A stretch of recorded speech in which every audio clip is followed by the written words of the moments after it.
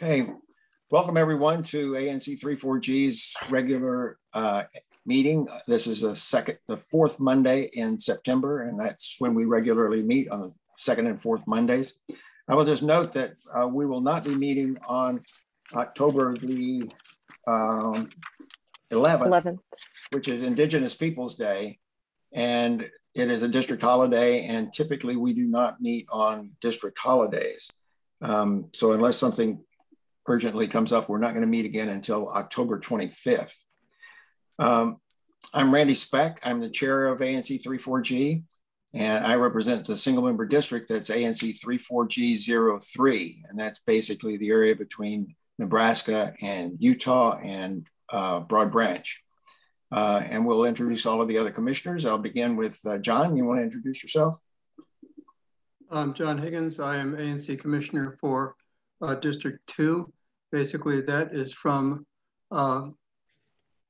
Oregon on the east to Utah on the west, and from Military Road on the south to close to Wise Road on the north. Peter?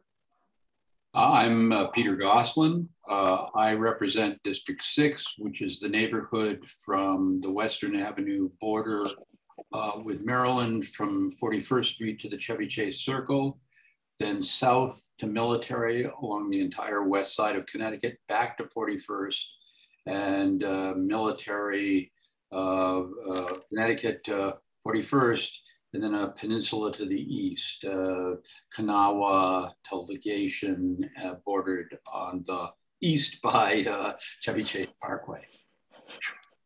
Connie? Hello, good evening. I'm Connie Chang, and I am the single member district commissioner for 05, which is the east side of Connecticut, starting at Legation. So it covers the Chevy Chase Public Library and the community center, going up to the Circle on Western, hooking around to Broad Branch Road on the west side, and then down to Legation, basically. And then there's a little tail that goes down to Jocelyn between Chevy Chase Parkway and Nevada Avenue. So nice to be here. Lisa? Good evening, everyone. My name is Lisa Gore, and I'm the commissioner for ANC 34G01, which represents all of Hawthorne and portions of Barnaby Wood. And I cover from Western, so from Oregon to Western, past Pinehurst Circle, down a little bit of Tennyson, Beach Street, and back up to Oregon. Chris? Hi, I represent District 7, Chris Fromboludi. Happy to be here again. Military Road on the north, Nevada on the east, Nebraska on the south, and Reno on the west. And there are a few little areas that Connie and Peter mentioned that I don't have in that little section, and I won't get involved in that. It's very complicated over there. And finally, Michael. I'm 3G04, which includes Lafayette Elementary School and is bounded on one side by Morrison, the other on Tennyson, and it goes from Broad Branch to Utah with little carve-outs in between. Great. We've got all 7 commissioners here, so we have a quorum and can conduct business. I'll first introduce the procedures that we're going to follow tonight, and then we'll talk about the agenda, and then we'll go right into the agenda at that point. A few words about the procedure. We're obviously on a virtual platform again, as we have been for some time. We expect to continue to be meet virtually probably through the end of the year at least. We really want to have as much community participation in these meetings as we can. I see that we now have about 60 participants who are attending, which is a very good turnout for tonight. I know that a lot of you are here to hear about the Maret plans at the Episcopal School, and we'll get to those as quickly as we can. For this part of the meeting, and as we go through it, the commissioners will have audio and video, and they will be recognized as panelists and can speak.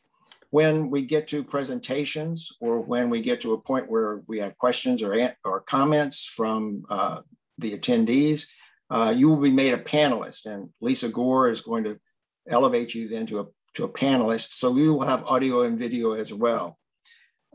We want to make sure that everyone is identified and we can understand who you are. So if you're named on the attendee list does not match your actual name, please change it, and so that we can recognize who you are. Also, if you want to be recognized when we get to that point in the meeting, we'll ask you to please raise your hand. So if you use the raise hand function. We also have the Q&A function operable, as well as the chat. And if you have any comments you want to make that are just purely comments, please put them in the chat. If you have questions that you would like to have answered, you can put them in the Q&A. And we will keep copies of the Q&A and of the chat so that we can know exactly what's gone on during the meeting. There may be so many speakers that especially when we get to the discussion with the Maret proposal, if there are a lot of speakers that want to be heard, and we don't have time to hear everyone talk as long as they would like, we may have to put in a time limitation. And if so, we'll let you know then and what the time limitation will be. We just want to make sure that everyone has an equal opportunity to be able to speak, and rather than just one person taking up a lot of the time. Our meetings are recorded, and so they will be posted on our website probably tomorrow morning. If there are any questions that we can't get to tonight, then we will, as I said, take copies of the questions, and we'll try to prepare answers to those, or have Maret may prepare some of the answers to those. And then we will post those on our website as well. Okay, with that introduction, let me go to the agenda. The agenda we have has been posted on our website and on various listservs and on Nextdoor. Are there any modifications or changes anyone has to the agenda? Okay, all those in favor of adopting the agenda, please raise your hand. 7-0. Okay, thank you. All right, the first agenda item is commissioners' announcements, and I have a few. The first is with regard to the Bingham Drive reconstruction. You may recall that this road from Oregon Avenue over to Beach Drive has been in terrible condition, has been closed for years now as a result of some work that DC Water did there. And it's DC Water's responsibility to rehabilitate and reconstruct the road. I periodically ask DC Water and the National Park Service what the status of this is, because it's been far too long in getting this road reconstructed. On September 19th, the Park Service provided an update to the status of Bingham Drive. And due to a recent court case, they said, DOEE and the U.S. Army Corps of Engineers have to complete an additional plan review for Bingham Drive. And I think this relates to the stream that runs near the road more than the road itself. The Park Service is planning to segment the project so that the restoration of the road can take place while these additional reviews are being conducted. The Park Service has sent the permit for the reconstruction to DC Water, which is responsible for the work and is currently under DC Water's review. Once the permit is signed, it comes back to the National Park Service for authorization by the superintendent. And once the superintendent signs the permit, it's in force and DC Water can begin work. And we've always hoped that that would be this fall, because they can't work during the winter because they can't get asphalt. The asphalt plants close down during the winter. So I'm not sure we're going to get anything done before the winter comes, and it's another real disappointment, because this has happened year after year.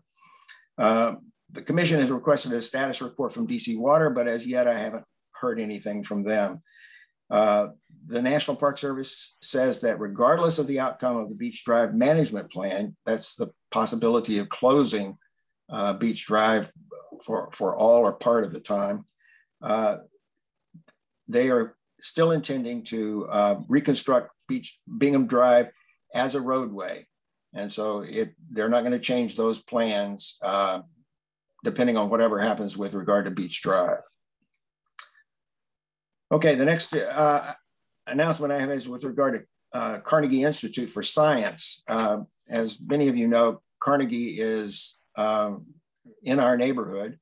That their campus is located on Broad Branch Road, and they are having the first of their fall neighborhood lectures tomorrow night at 6:30. And these lectures are really quite good. They're the scientists who work at Carnegie who prepare lectures about all kinds of topics that would be of interest to a lay person. And they have quite a good turnout when we were doing them in person, and they're now doing them virtually. But tomorrow night's topic is how to change the freezing point of water and other curiosities between the anvils. And there's more information about that, and a link to register for the lecture is available on Carnegie's website. Next, the ticket amnesty program that the district has offered since last spring has been extended. The Department of Motor Vehicles has extended it from September 30th, was the original deadline, and it's now going to be December 31st. And since that program was launched in June, more than 32,000 drivers have participated in the program, collectively settling $44 million worth of tickets. Now the district and non-district drivers have until the end of the year to take advantage of the district's amnesty program that provides the opportunity to pay without a doubling of the penalty any outstanding tickets for parking, photo enforcement, and minor moving violations. And there's more information available on the Department of Motor Vehicles website. Finally, yard waste collection is beginning for the fall. It extends from August 16th through October 31st. Yard waste will only be collected in paper bags, and DPW will collect up to 20 paper bags for each yard at the place where the trash and recycling are normally collected. And residents must call 311 to make an appointment for yard waste collection, or you can visit 311.dc.gov or use the 311 mobile app.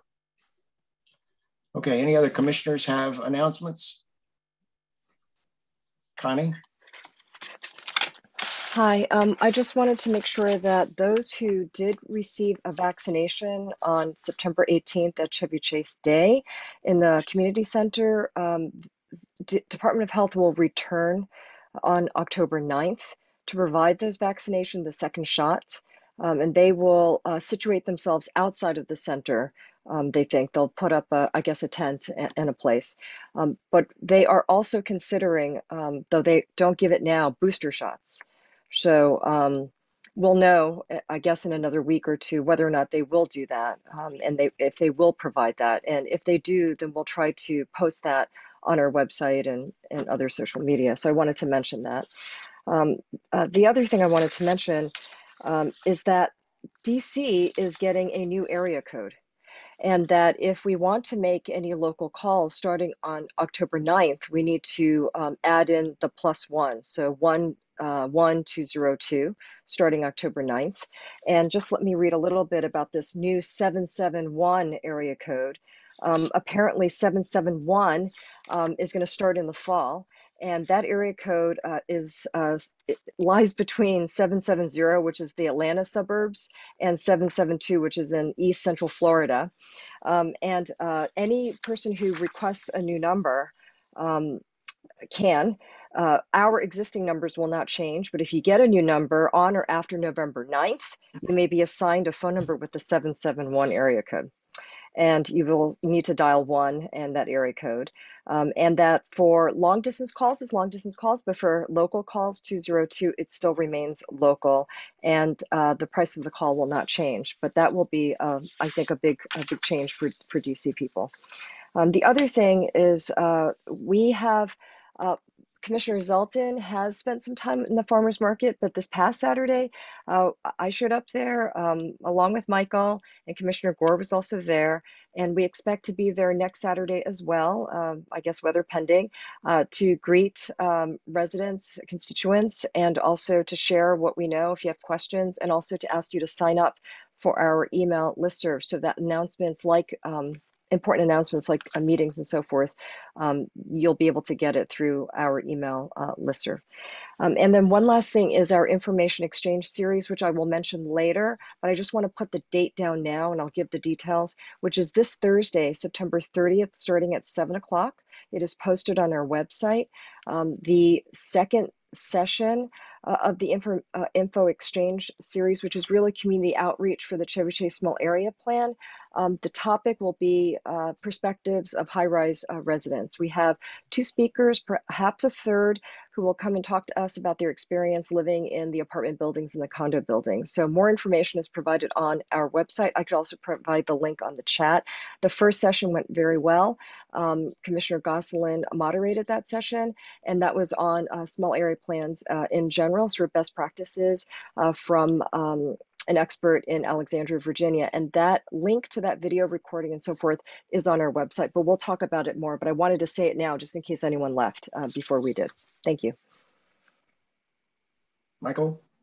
I just want to clarify one thing, Connie, with you, that once 771 becomes an area code, if I want to call you from my 202 number, I don't have to dial 1202. I just dial 202. No, starting October 9th, you have to dial 1 first. That's a new thing. I thought it was just from the notice I got from Verizon. It just said you have to dial the area code. Other people are saying no, but I just got wind on a, well, let's just test it out. If we don't press 1, it isn't going to go through. If we just dial the 202 number and it goes through, then we're fine. But I think that's right. I got the 1. Yeah, I think 1 is a country code, but doesn't matter. And then I guess we should remind everybody to watch the Seinfeld episode where they were putting in a new area code in New York City. Is that right? And, okay.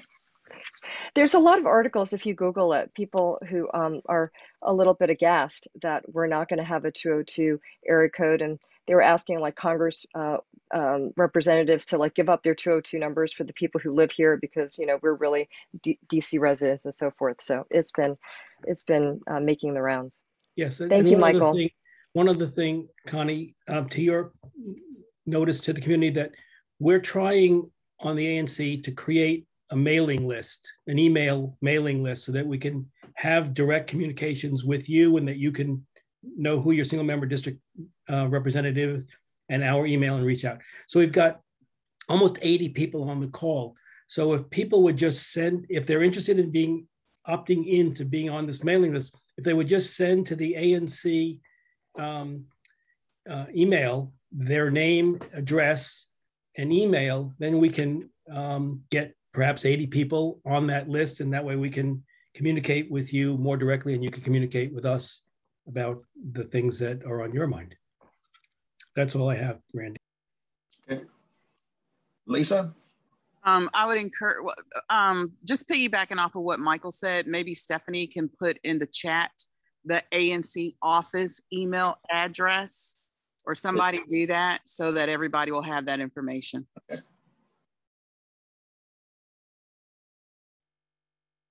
All right, any other commissioner announcements?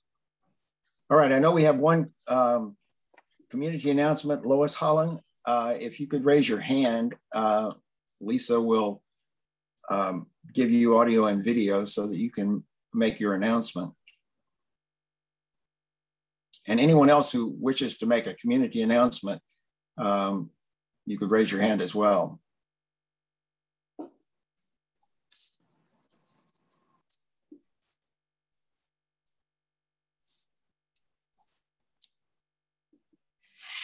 I just promoted Lois, and then it looks like we have 2 others after that. Yeah, Amir and Alex. Yep. Okay. Okay, can you hear me? Yes. Oh, great. Thank you very much, Commissioner Speck. So I represent the Georgetown Reservoir Association that is very far south and west in Ward 3. In fact, we used to be Ward 2 until they switched us going back a few years. My community wraps right around the Georgetown Day School, or the former Georgetown Day School. And we fully support that school being used as a public school. We've had a couple of long meetings with Councilperson Che. She's been very generous with her time to talk about the future of this school. She has announced, and I'm visiting the ANCs, especially out in your area and further east, to make sure you understand this. She has announced that the chancellor is going to make a decision about whether to use this location as a high school. Our position is that a lower level school is great, even though there's a lot of traffic problems, but for the use of GDS as a high school would not be optimal. And I can rattle off some data that will sort of bring that home. Anacostia has 9 transportation lines, Banneker 12, Cordoza 20, Columbia 16, Duke Ellington 9, McKinley 8, Roosevelt 10, Woodrow Wilson 17. The MacArthur School has 1 bus, and WMATA is ready to take that bus away. So our position is that this would not be good for students, for teachers, for parents, because high school students generally need to be more independent. They come home at later hours, everything that I think you understand. So what I'm going to do is ask you if you might consider issuing a resolution saying that you prefer a more centrally located high school. And I think it needs to be further east. These Western schools are very difficult for kids, especially those coming from Ward 4, and many of them do. That you would issue a resolution supporting a more central location, a location that's on a metro stop or something very much more accessible. Or I will be writing a letter to the chancellor, and I'm going to recommend that you somehow join me in doing that, and lend your support to the idea of a centrally located high school. Okay, thank you, Lois. This is an issue that's obviously important for all of us in this area, but going to take a lot more study and discussion, I think, of the commission. Okay, well, thank you very much. Any commissioners have any questions or comments? What's the timeline for this chancellor's decision? Nobody really knows because I think he's kind of stumped, but I would assume he's got to make it by the end of the year. So I'm going to put my information in the chat so that you have my contact information, and I'd be happy to set up another meeting so that we can discuss what to do about this. Okay. Does that help? My kids were lifers at GDS. I know that campus very well, and I agree with you. Yeah, Mary Che, when we had a meeting, threw her hands up in the air and she said, that was terrible driving down there every day. So I'll leave you with that. But thank you very much for the opportunity to speak with you. All right. Lisa, you want to promote Emir or Alex or both?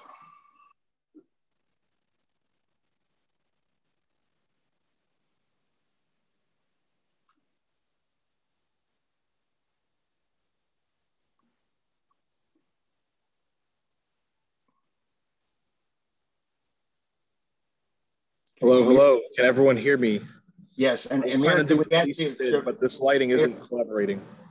Could we ask you to please be as brief as you can, because we've got a very busy schedule tonight. I'll be fast today. So, good evening, everyone. My name is Amir Gurabantab. I am the Ward 3 liaison from the mayor's office.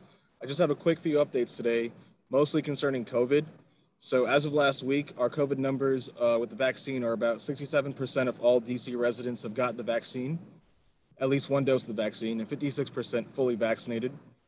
And to this end, Mayor Bowser has extended vaccine mandates to all adults who are regularly in schools and child care centers in DC starting November 1st. So this applies very broadly to any school, any public school, private school, parochial school, child care center, charter school, and it applies to anyone who really works inside the school. So any teacher, any substitute teacher, guidance counselor, coach, assistant to any of those, principals, janitorial staff, cafeteria staff, they must all get their vaccine by that date, November 1st, 2021.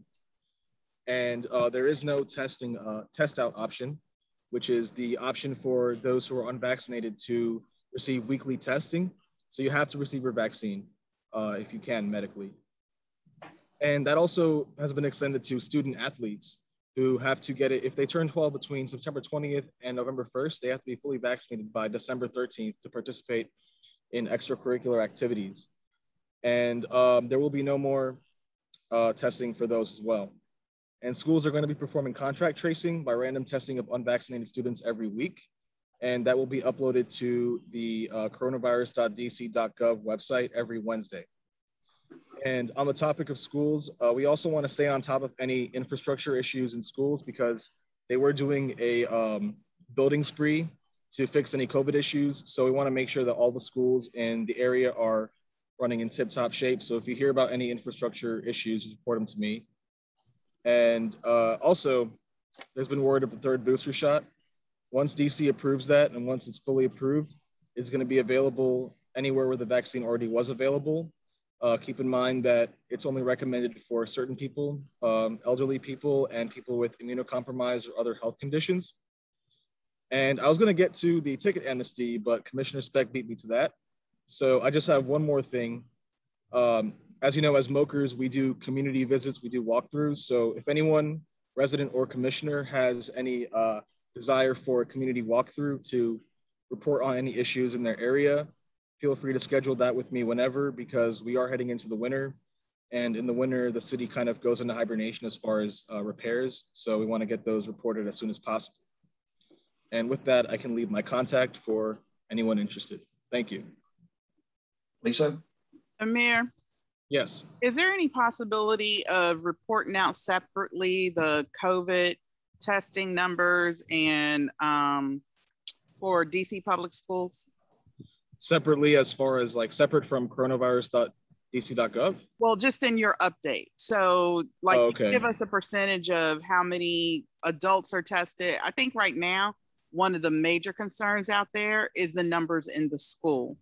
Right. And our schools in Ward 3 might be doing okay, but across the city, there's a lot of issues. So I would personally like to see that broken out separately. Sure thing. Yeah, I can pull that data up and I can get that in our next meeting as well. Okay. Yeah, so it's on their website. It's publicly accessible and I can incorporate that into my reports as well. Oh, I would appreciate it. Thank you. Okay, Alex. Could I just ask, as Alex comes up, Amir very kindly complied with the written text, as of course you do, Randy. Alex, I forgot to ask you in advance, please give me written text. It helps getting the minutes out faster. Yes, I will do that in the future, and my apologies for not providing. Thank you everyone for your time. My name is Alex Griffiths. I work with the Chevy Chase Main Street. I know there's a lot to discuss tonight, so I will get through my announcements as quickly as I can. There are 4 of them. The first has to do with what was talked about several months ago, a community message board. Originally, the Main Street had come to this group to discuss interest in installing a community message board somewhere along Connecticut Avenue in a place that's accessible, that would include space both for the ANC to provide public updates, as well as community updates and opportunities and events from the businesses. That process stalled for a couple of months due to some ongoing communication problems, but I'm very grateful that Commissioner Chang has agreed to work with us to source a couple other properties. At this time, the community message board would have to proceed in one of 2 ways. One, it would require working with a private property owner that has land that is suitable for one to volunteer or in some other way provide that land to install a sign, or it would require working with the city to do the permitting to have it installed in public land, which along the corridor is mainly sidewalk. So that would exponentially increase the cost of the project, but we were prioritizing at this time trying to find a property owner to work with. We have identified one that we think can be the primary, as well as a couple backups, and I'm hoping to have more information for this group as that continues. The second thing I wanted to share was, as DC begins its new fiscal year on October 1st, so too does the Chevy Chase Main Street. One of the most important ways that impacts our work is that it allows us to replenish and restart our small business grants. In the past, we've provided over $40,000 in small business grants to businesses along the corridor. Right now, my interest and the Main Street's interest is prioritizing grant opportunities for businesses that are looking to either increase their accessibility, be it through ADA accessibility measures, ramps, installation, staircase replacements, anything that helps people physically enter and make use of the businesses on the corridor, as well as grants towards businesses that are looking to transfer to online point of sale systems, particularly businesses that previously did not have a web presence, in order to be able to take orders online, as well as to sell gift cards and other things online in the preparation for the holiday shopping season, so that businesses that previously might not have been able to engage in that space have the opportunity to do so in a time of year when everyone is shopping. I will have more information about those grants in early to mid-October, and I will share with this group when those are available, as well as to our business owners directly. The third thing I wanted to mention was sort of a celebration that we actually have a couple of new businesses that are opening on the Main Street. These three are located within the Chevy Chase Arcade.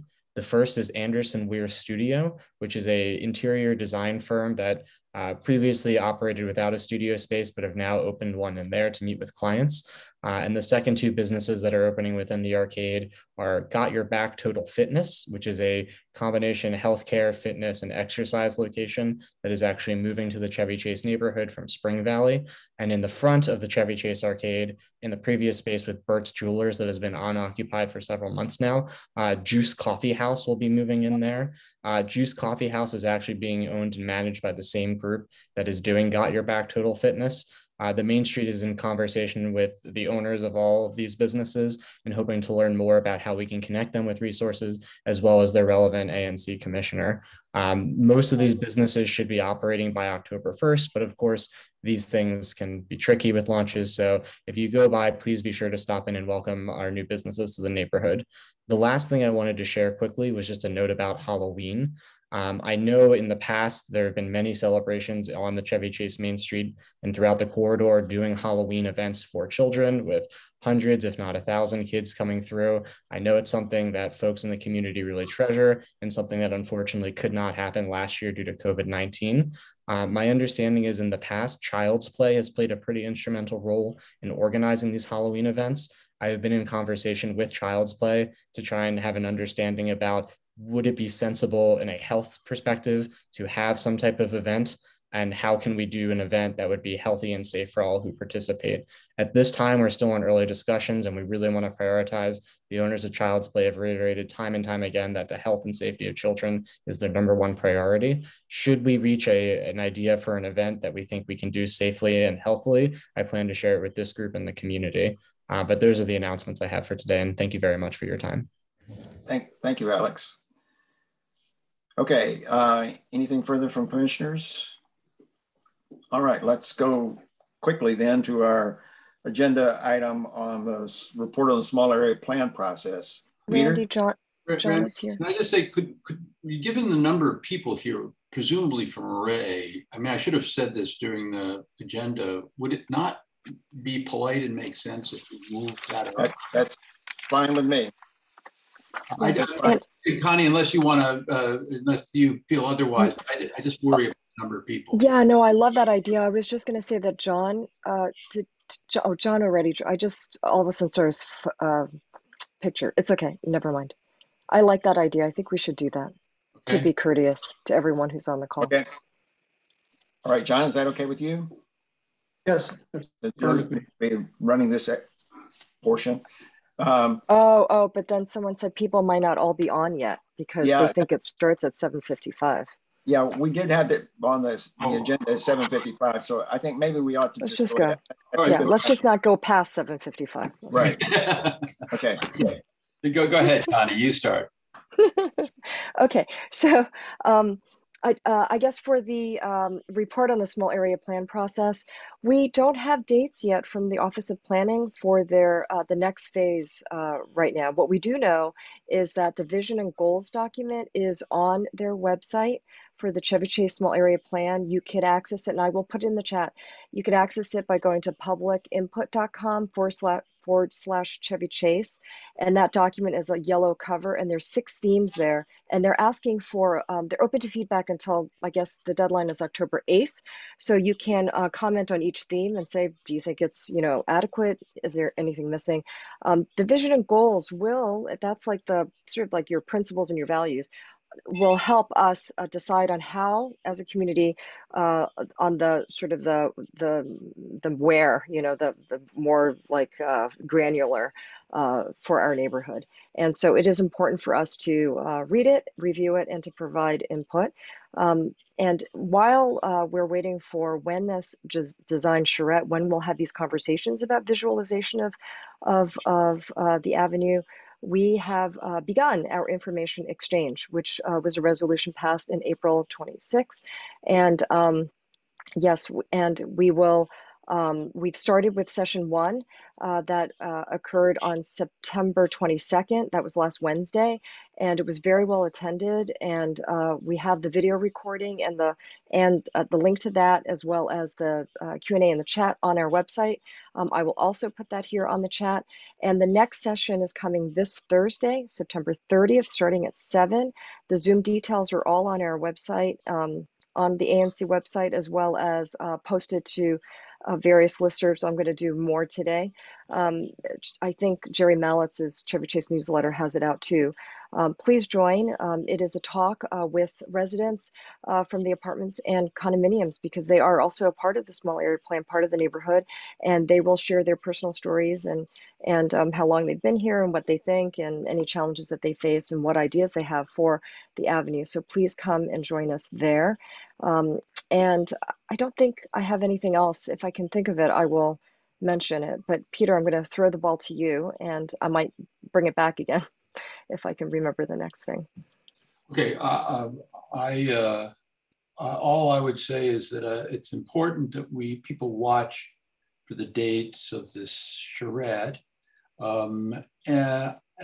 because this is the first time we will see OP's ideas that they say will be drawn from the various interactions they've had with us, of what the Chevy Chase commercial corridor could look like in the future.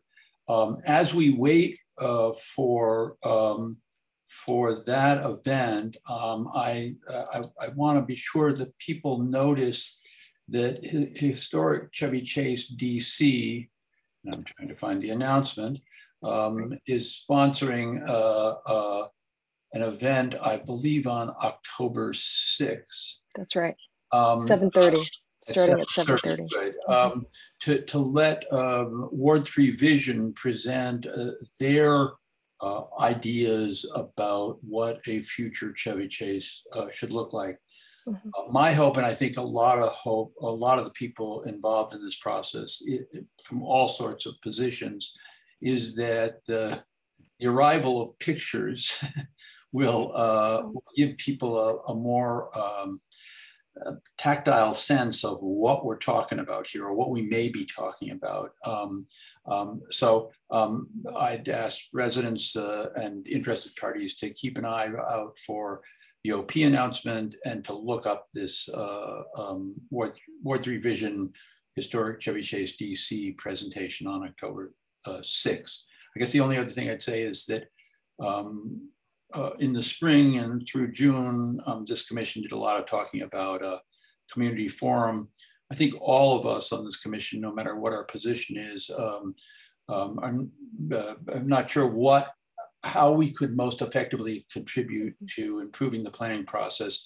I have written to Erkin, the project manager from OP for the small area plan, asking that we sort of reserve the resources and extend the time that we might do a community forum. This, at least in my vision, is a town meeting-like event.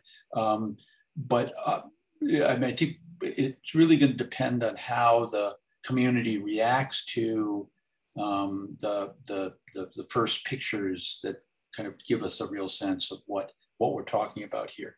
In any case, and meanwhile, I guess on to one other thing that I hope that, and this is addressed to my fellow commissioners, I do think that we're going to need to organize in advance, and I wonder whether I just ask you to consider a subgroup, working group of commissioners to be prepared to comment on the draft proposal that ultimately emerges from the design charrette and that OP puts forward as what should be the small area plan for this area. And I hope that I think we're going to need to organize that in advance because we're going to need to do research to know how to intelligently comment, not a proposal for tonight. And with that, we are at 7:40. I can turn it back to Connie, or if that's the end of what I have to say. I was just going to only add. Can I make one comment? Yes, Randy, please. With regard to the design charrettes, as I understand that process, it's not just OP showing us their ideas. It's rather an interaction between the community people who will all come together and begin thinking together about what it would look like. It's really an opportunity for input from the community. Yes. John? Right. I have a niece who's an architect who's gone through this business of charrettes. So I asked her about it. She had just a brief comment. And I said, well, how formal are these things and so forth, and how do they go? And she said, well, be prepared to see a lot of sticky notes that people put up on a whiteboard. So I don't know, just a little anecdote there. Well, I've been through some design charrettes for the Lafayette Pointer Recreation Center. And it was a very useful process where it was very collaborative and everyone working together on trying to come up with ideas. And it was very useful. So I would just say that for those who are Netflix watchers, I mean, you know, in the best of cases, they can bridge incredible gulfs of disagreement between people. There's a wonderful movie called Best of Enemies that at its center is not a design charrette, is a charrette. So, you know, let me endorse it. It's a great movie to watch and inspired. Right? That one lasted months, though. I don't understand why ours can't, but okay. Okay, Connie? So the only thing I was going to add that I forgot was to say that, yes, this Thursday is the second session for the information exchange, but please mark your calendar for the Thursdays in October, the 7th, 14, and 21. We're going to have other panels too, and hopefully bring nonprofit developers and community land trust experts and so forth, so that we can gather together and just learn more so we can be prepared in this next phase of the small area plan. And the commission is going to organize that, and we'll give you more information as they come. Thank you so much. Thank you, Connie and Peter. Any other commissioners have questions? Okay, Lisa, you want to address the Regional Social Equity Standing Committee report on that? So let me start out by saying the last meeting we held, I had announced that we were going to meet on the 21st. And I want to apologize to the committee members because I completely forgot to send that link out. Thank you, Peter Goslin. It was on my calendar. Who texted me like almost at 8 or 7:30? I'm like, oh my gosh. So we're going to get back on track in October and have our next meeting with the regular schedule, which is the third Tuesday. So that will be October the 19th. And preliminarily on the agenda, the standing committee needs to have a final vote on the mission statement. The last meeting we had a pretty robust discussion on that, but we didn't come to an agreement on it. So there is a version out there that everyone on the committee has. I'll resend that out to committee members, and hopefully we can get that voted on and finally approved. Also our priorities, which I believe Maurice was working on, and then another subgroup, Maria, Renee, and Cal were working on another set of objectives in terms of group participation. So at least those three things I want to get on the agenda. My agenda item would be to update everyone on the 2nd District disparate policing issue, which just a little bit about that. Robert White, Councilmember White's office is still, as of I think last week, is trying to get a meeting with the chief of police. So we're still waiting on that.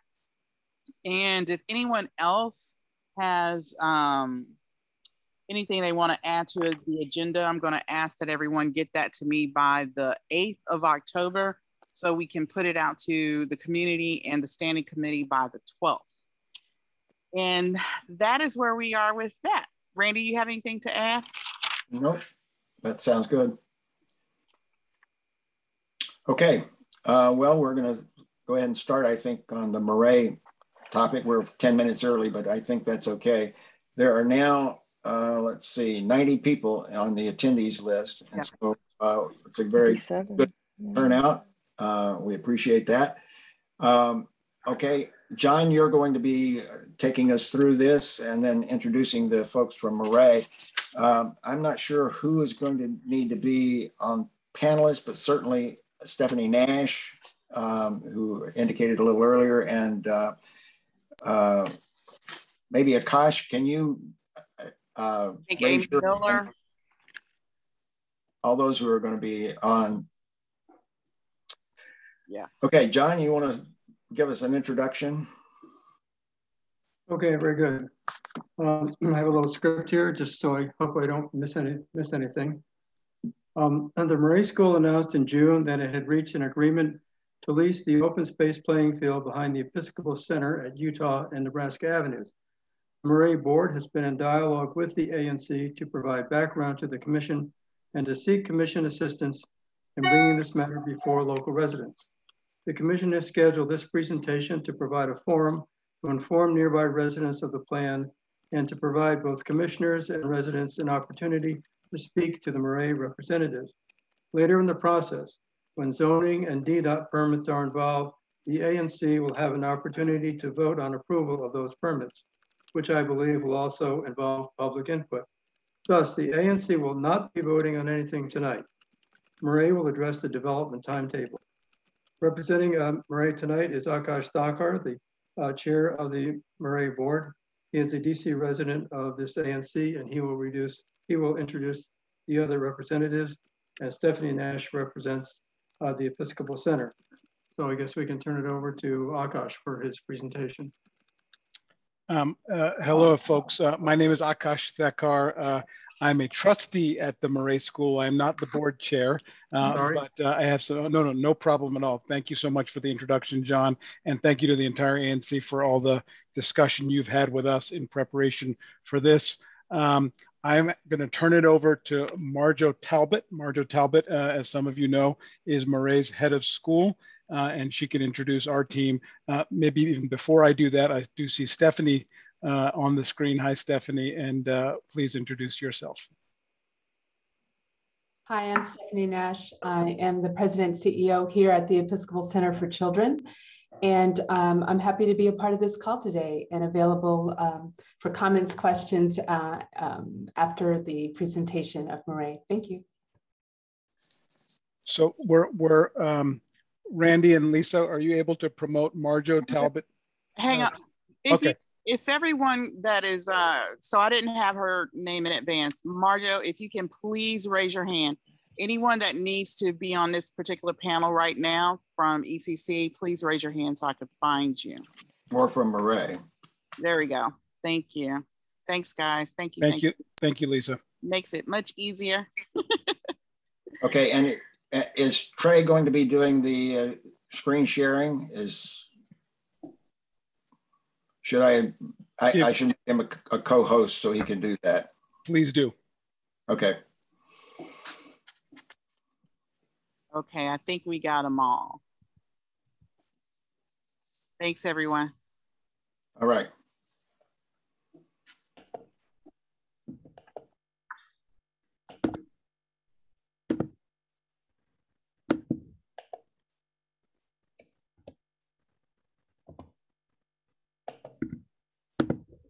So sorry, I was trying to get my video on. Are you ready, Randy, for us to begin? Yes. First of all, thank you so much, commissioners, for allowing us to come tonight and talk about this exciting proposal. As Akash said, I'm Marjo Talbot. I'm the head of Maret School. This is my 28th year. We are really excited to think about this potential partnership with ECC, but let me give you a little bit of background first about Maret. Maret is 110 years old, and we've been in the district for all of that time. We began in a small apartment founded by 3 Maret sisters from Geneva, and then we moved to Kalorama, and then 70 years ago to our present campus on the Woodley Estates. It was the summer White House for 3 presidents. It was also the home of Secretary of State Simpson. As I said, we've been at the school now for, and in our present location for over 70 years. Maret is presently on 7 acres. We have 650 students, the majority of whom come from the district. We have always believed in true partnerships and being a community member. For example, every summer, our campus is given over to about 150 DCPS students in the Horizons program to ensure that they continue to grow and develop during the summer. The one deficit Maret has had over this time, and as I said, I've been there for 28 years, is to extend our athletic facilities. We have 1 field in the back of the school. So we've had so many partnerships throughout the city.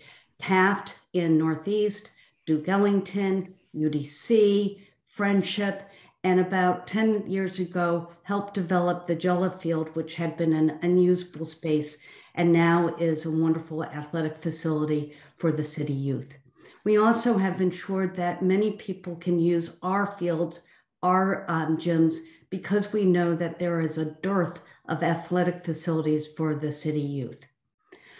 I want to turn it over, the meat of this, to Trey Holloway, who is our assistant head for finance and operations and has been working doggedly on this project for over a year. So Trey, please introduce yourself.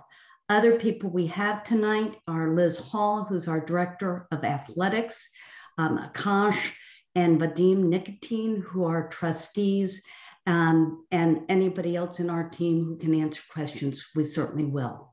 Thank you, and to Trey. Thank you, Marjo. As Marjo said, I'm Trey Holloway. I'm the assistant head of school for finance and operations at Maret. I'm going to take you through our proposed development of the site on ECC tonight. So Maret's partnership with the Episcopal Center for Children includes a long-term lease of up to 50 years for 5 acres, which is the open backfield there behind the school, as well as the media center. The lease doesn't include any other property that's there on the ECC site. That includes the 12 apostle trees that are at the kind of heart of the 3 remaining buildings. Those will remain under the ECC purview. And of course, our proposed development will take care not to disturb those trees. So I will jump directly now kind of into the picture here. That's a conceptual site plan. I want to orient you quickly. I will talk about the north, south, east, and west of the property. So the north is at the top where the alley behind the house is on Rittenhouse.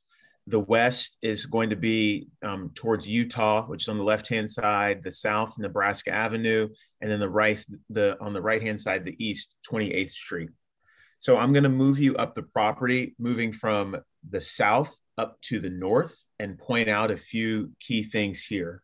So starting on the south are bus laybys that are on Nebraska Avenue. I'll talk a little bit about those later on. Then we have new access onto the site, which is a curb cut that will go into a parking lot. So that parking lot is going to have approximately 50 parking spaces.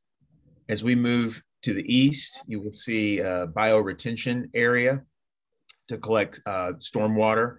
And then the first kind of part of the athletic fields, which is a combination kind of pitching warm-up area and batting cage. Then you will see our baseball diamond there.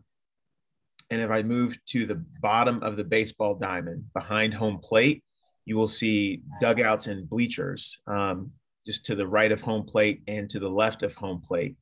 And as I move up the left-hand line, we again have a bullpen and batting cage area.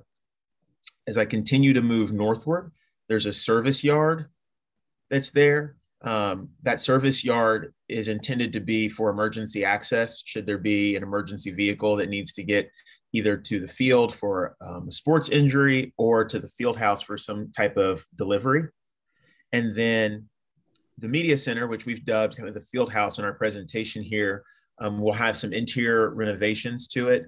We would like to have a training room for taping ankles, maybe a changing room for visiting teams, as well as some storage space is in the basement there that we would use.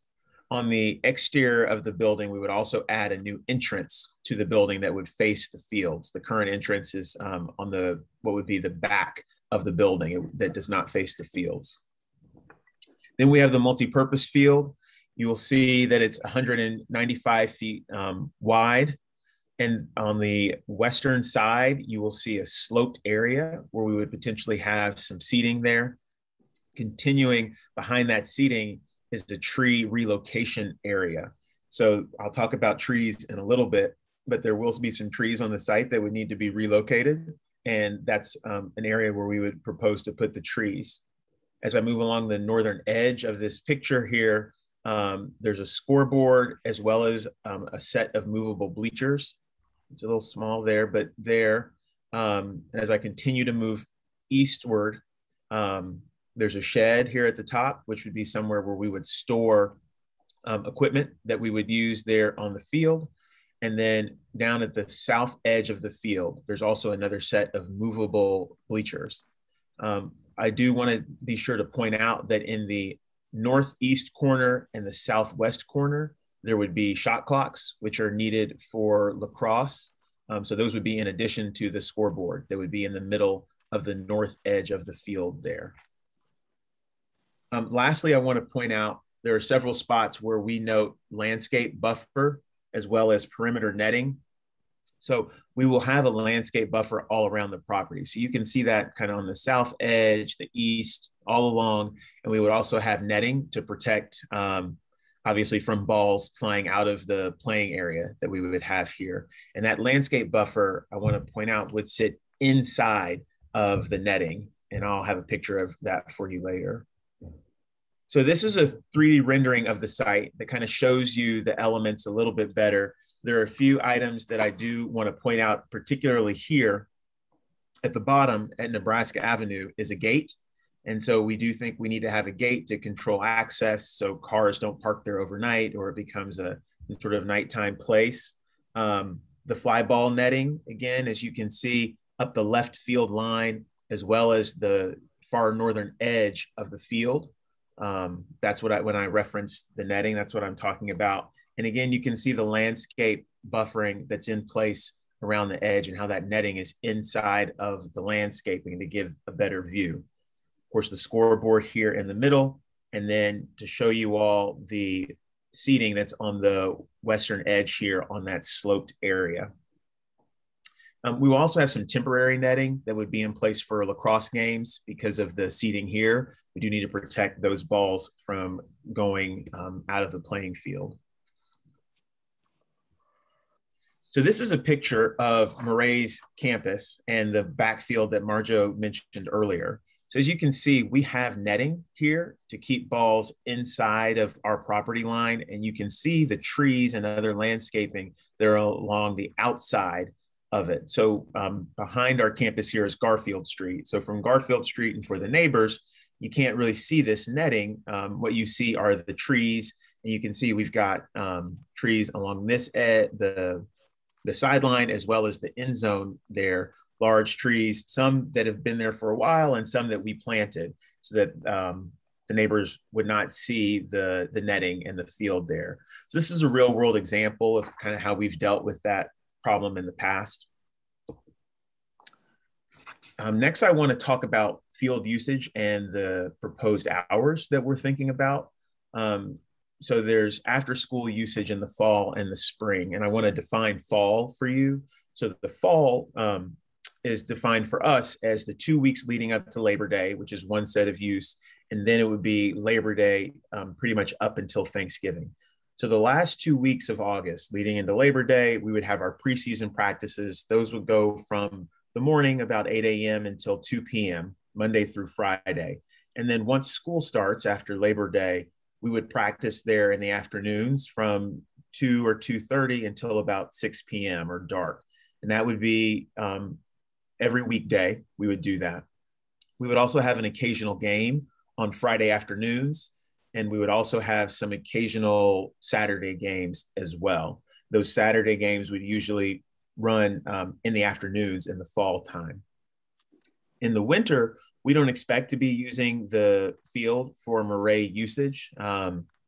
It's not, we have indoor sports in the winter and we would not expect to be there. In the spring, we would have roughly similar usage to the fall. We would have afternoon practices from when we get out of school around 2:30, 3 o'clock until about 6 o'clock or dark. And then we would also have some occasional Saturday games that would go, those would start sometimes in the morning and go until the afternoon.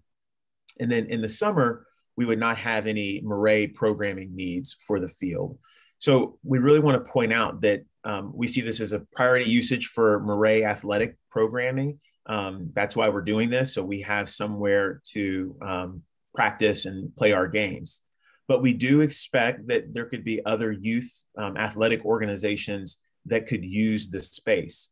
So there are some groups that we currently have relationships with that use our backfield at the school that we think would probably make use of the space. Those include DC Soccer Club, formerly known as Stoddard, which I'm sure many of you are familiar with, as well as DC Dynasty Baseball.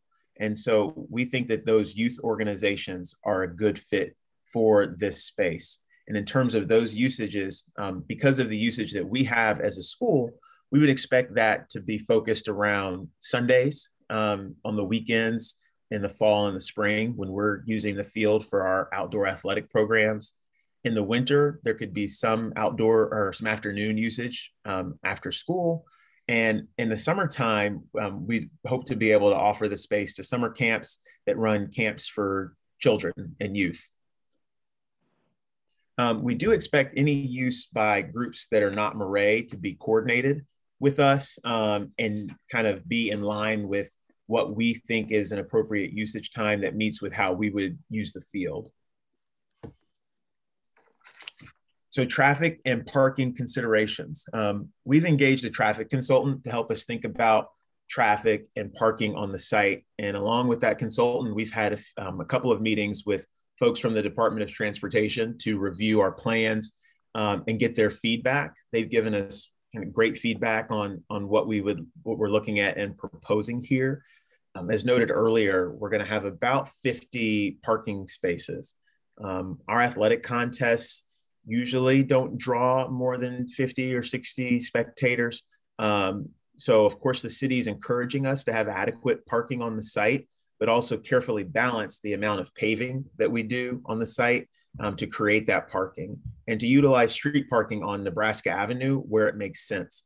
So our traffic consultants are really helping us with assessing the amount of available street parking that's available on Nebraska to understand how that may be able to supplement our plans for creating parking on the site. And again, I mentioned the bus laybys. Those are important for a couple of reasons. One really is safety for dropping off and picking up the students that would be coming here to practice. The other thing to have for those laybys is that we don't need to do additional paving to create a bus turnaround. So we see that kind of as a win-win there. We also would hope to add some bike racks on the property to encourage biking to the facility. So there are a couple of items that I want to point out that are site management issues. So currently on the site, there's no stormwater management, and we know that there are areas of the field that get water, retain water, and flood, and actually cause some issues for some neighbors of the property. We're going to be managing water much better than it's done today with the field. We would certainly install a drainage system that would handle water runoff and benefit the neighbors. We think it would be a pretty improved condition. The engineers that we're working with are looking at a preliminary stormwater plan to really improve what's happening with the water there on the site. As for trees, anyone who's walked by the site knows that there are a lot of trees on the site. We hired an arborist from Wetland Studies and Solutions to help us inventory all the trees on the site and assess the health of all the trees. That information was all collected and presented to the city's team of arborists. And so including the chief arborist and the arborist for Ward 4, we've had a few walkarounds on the site with them to review the trees and see which trees need to be transplanted and how trees can be left in place, and to understand exactly what needs to be done. So to transplant trees, there is preparation work that would need to be done. And so root pruning, pruning of the tree's canopies. And so we've been working with our arborists to prepare a plan to prep the trees for a move, and as well as preserving them. And that includes treatment and care for the trees after they have been transplanted. So a little bit about timeline, a little bit some next steps. So obviously we're here giving our initial presentation to the ANC. Our hope is to submit our plan to the BZA early next month, which would put us in line for a hearing with them in early 2022. We would also go before the Public Space Committee late this calendar year, potentially. And we expect to continue to have meetings with neighbors and interested parties there in the neighborhood. A high-level construction timeline would include soil movement and grading in Q2 or Q3 of 2022, tree relocation in Q3, starting the construction in Q1 of 2023, and then completing construction probably Q3 2023. Of course, as we get closer to any of these steps, we will be able to provide more detail about what is happening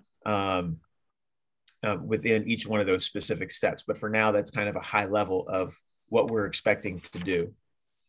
So I'm going to hand it back to Marjo here to talk a little bit about neighborhood outreach and communication. But that concludes the overview of our plans and some of our next steps. So Marjo, I will hand it back to you. Thank you, Trey, and I see a lot of good questions in the chat.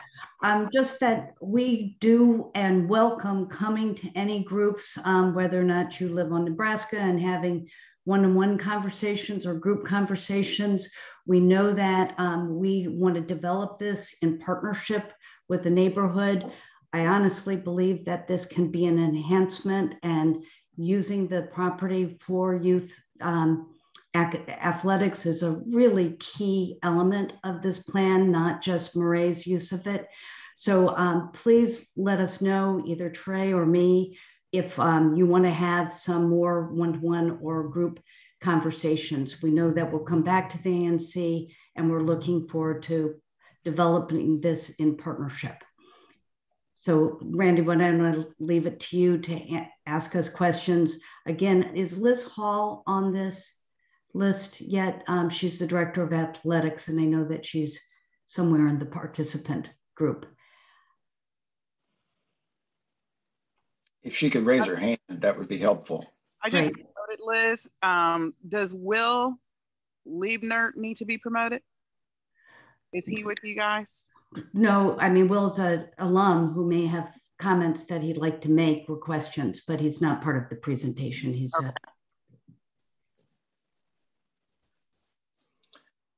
Okay, John, you want to organize the questions from commissioners? Okay, I guess I'll start off. First, I'd like to thank some residents who have commented and sent their comments to me. I want to assure those residents that all their questions will be forwarded to Maret at some point. Some of those questions have already been sent over to them. Jessica Cohen, I don't know if she's attending tonight. Claudia Russell, Kathy Abrazetti, I don't think she's on the chat tonight, and Carol Zachary. So those are the people who have presented to me some very extensive questions, which definitely will be put in the hopper for Maret.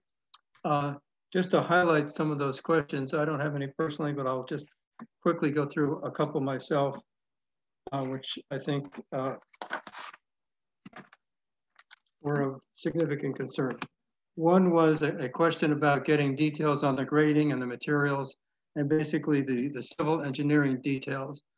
This person has some expertise in this area. I think that's Claudia, and she wanted to know how that information, when it will be available, and can it be accessed at some point.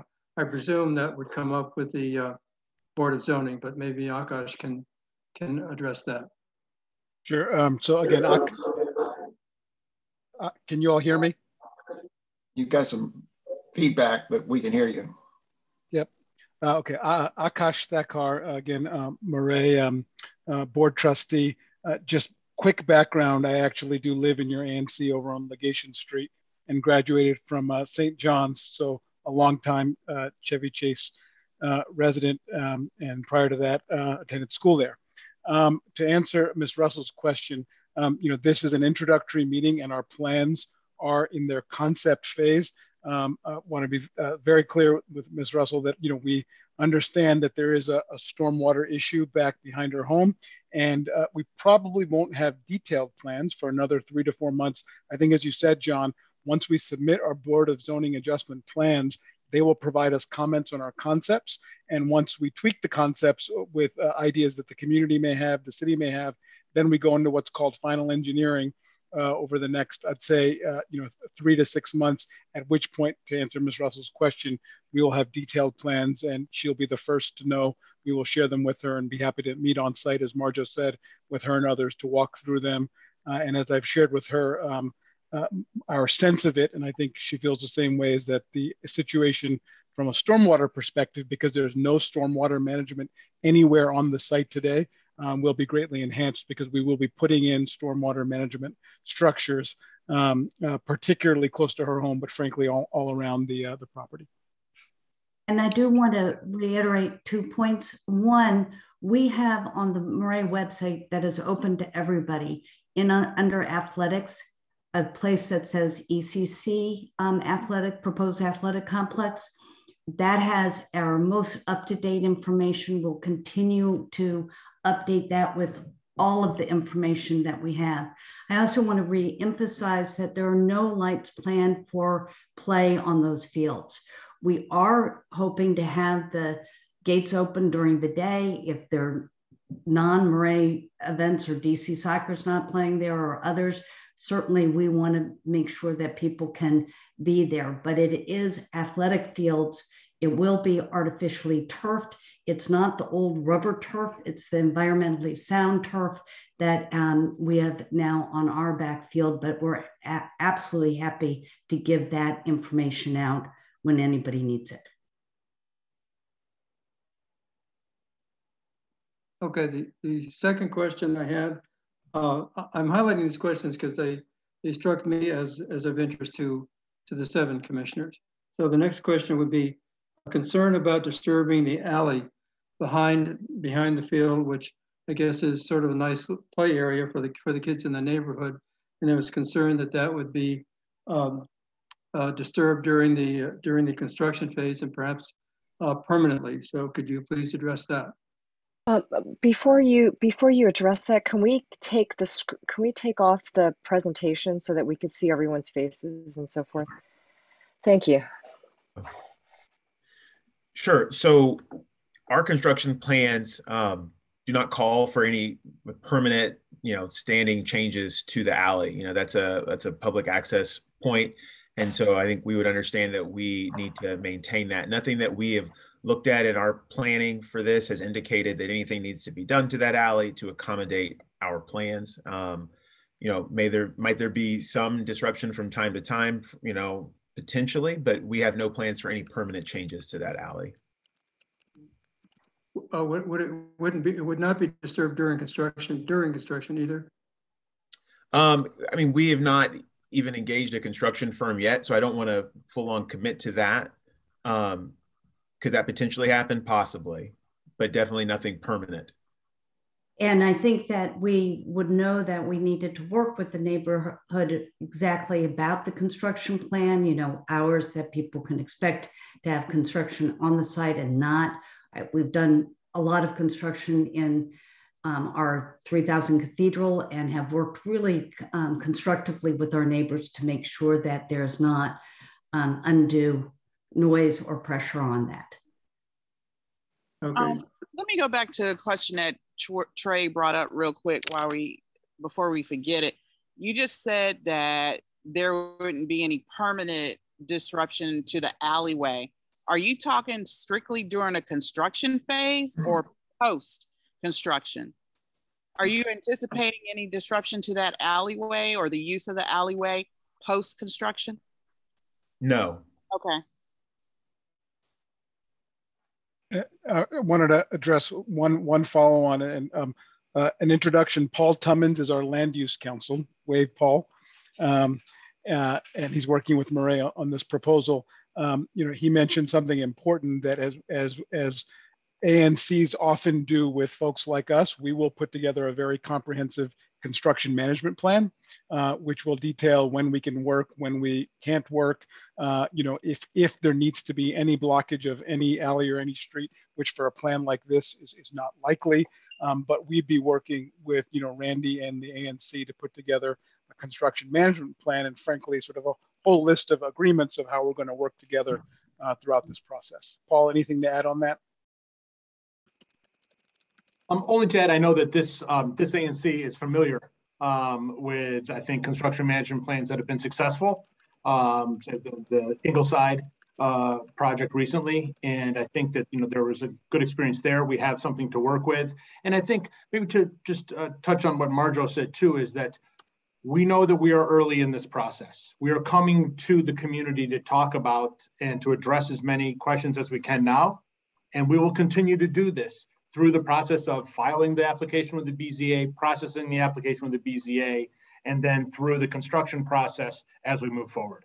Maret is, as Trey mentioned, their goal is to be a wonderful long-term neighbor and presence in this community, and it starts, for lack of a better term, it starts now.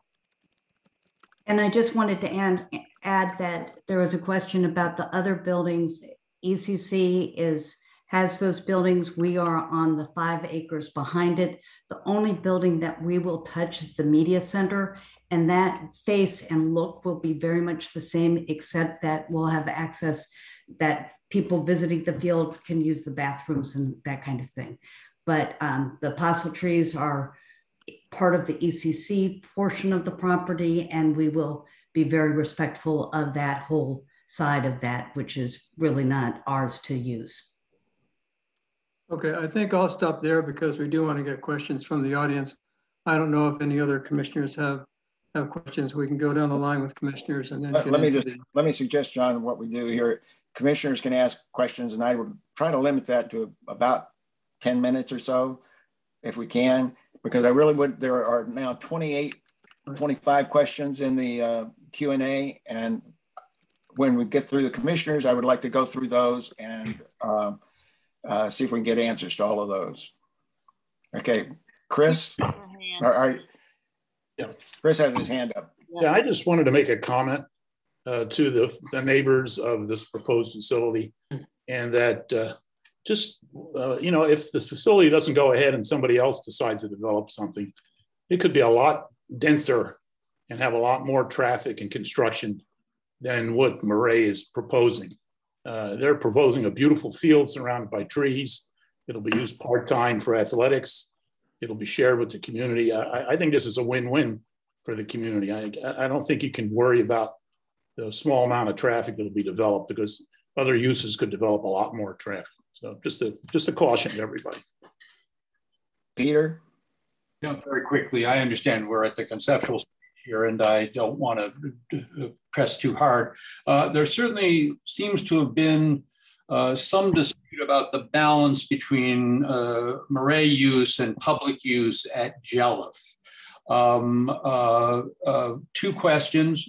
One, would the school consider a neighborhood school committee that would work with each other, members working with each other to hit that balance that makes the neighborhood happy and provides for the school? And related to that, if this project comes to fulfillment, will you forego or reduce your use of Jelliff, which is close to my heart because my kids played Stoddard there with the field a mess, or do you intend to hold on to that facility too? Well, let me try to answer that, Peter, and if any trustee wants to do it. First of all, I think that the bottom line is there are not enough fields for students and kids to use. And that has been a problem throughout the city and my whole time, in a search of a field. That's why we let so many different groups use our field and why we need to have to be artificially turfed so it can actually be usable for multiple people. In terms of the Jelliff field, as you remember, when your kids were on it, it was an unusable field. It was run by the Boys and Girls Club. The city bought it, but asked us to develop it at $2.5 million for a 19-year lease with a midway re-upping the lease. We only use it about 10% of the time. We've already negotiated with Hardy Middle School, which has expanded over the last 10 to 11 years to use it more. We want to share space as much as possible.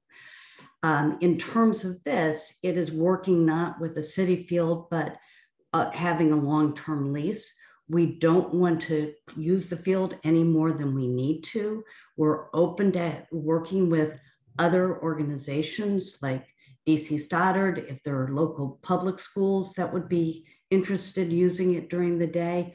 All of that is very much in our wheelhouse of what we're committed to, both at Maret, at Jelliff. It's premature to say, what our time at Jelliff will be. We have a extension until 2029. We've added and just redid that field for about $700,000, but we're certainly not going to hold on to anything that isn't necessary. And so if we have this field that is of service to Maret and to others, we will continue to look at ways that we share the fields, any fields we have any attachment with, as much as possible. Did that answer your question, Peter? Basically, the question of let me follow up on that though, Peter. The Jelliff field, as I understand it, has lights. Is that correct, Marjo? Correct. And that was not for us, Randy. That was something that the city asked us to put in, which we paid for. We never used them. Okay. I just want to make sure that the commitment not to have lights at the ECC site is long-term and solid and not going to get changed. 100%. We do not need lights. We never use the lights at Jelliff. That is for other groups to use. That was requested by the city, just as we've never used the swimming pool we developed at Jelliff. That's a community pool. So that's all part of trying to be and provide a really great facility down in Georgetown. And that's what we plan to do here, but no lights, not at all. And the reason to have a gate here is to make sure that we close it at night so no one thinks that this is a party field, in the evening. Michael? Hi. So my kids played 3 sports each at Georgetown Day. We competed against Maret all those years they were in school. And some of those games drew more than the number of spots that you have available in your parking lot. And so one of the things that I'd be concerned about is what your plan is for parking in the community if there is an overage. I mean, there's a whole issue of traffic in the community. especially with 18-year-old drivers and 17-year-old drivers that speed through our community all the time now. The notion of having more young drivers speeding through our community to get that school, to me, is a bit frightening. But the only question I'm asking at the moment is about what can you do to ensure the community that they will not have those cars parking, because we see it at St. John's. When St. John's has a big game, the parking all along the perimeter of St. John's is completely full. The buses are there, and it's frankly a congested, dangerous mess. So that's my question. Michael, let me answer the question and then ask Liz Hall, who's our director of athletics, who goes to almost all the games, to answer it. First of all, Maret's athletics is nothing like St. John's, not in any way. We may have a few games a year, literally a handful of games that bring out a lot of kids, whether or not it be a homecoming game or city rivalry. But typically, we do not have a lot of even students there. We are going to bring all of our students who are playing on the bus, so they're not kids driving back and forth to the field. They are coming through the field. But Liz, can you speak to the size of participants? Well, first I'm Liz Hall. I'm the athletic director at Maret, and this is my 33rd year. I guess my first question was, did Maret beat GDS when your kids were there?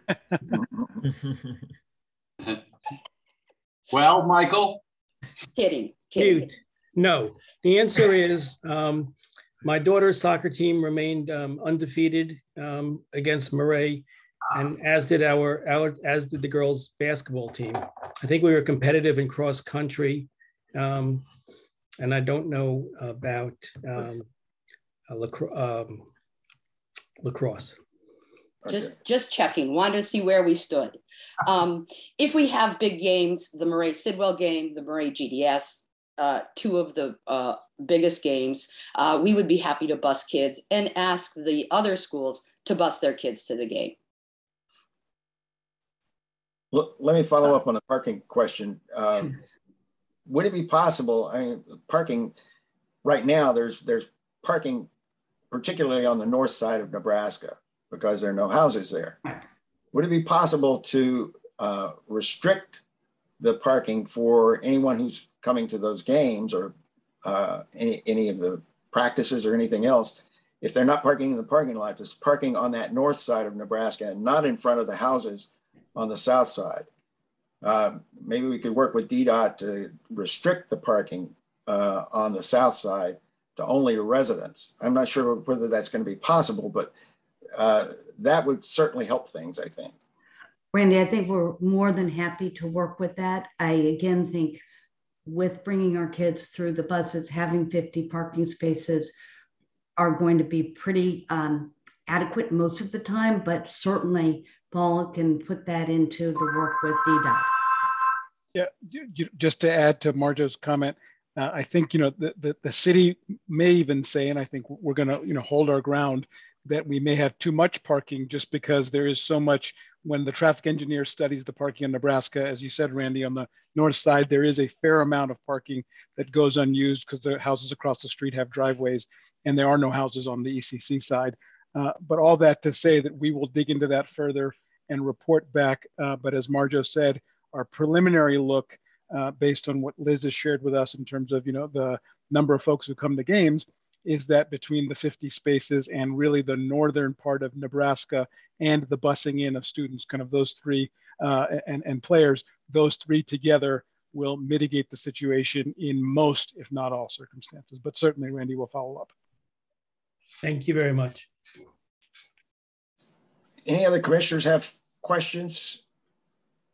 I'm just curious. I mean, you guys have mentioned a couple times about you believe that the 50 spaces are going to be sufficient. Is there any type of study that you guys done, or do you have exact numbers of how many cars are coming to the games? Which ones are more crowded? Do you have anything, more than what you think? Anything concrete? Certainly. So we have provided to our traffic consultants approximate attendance figures that we expect for our different games as well as for practices.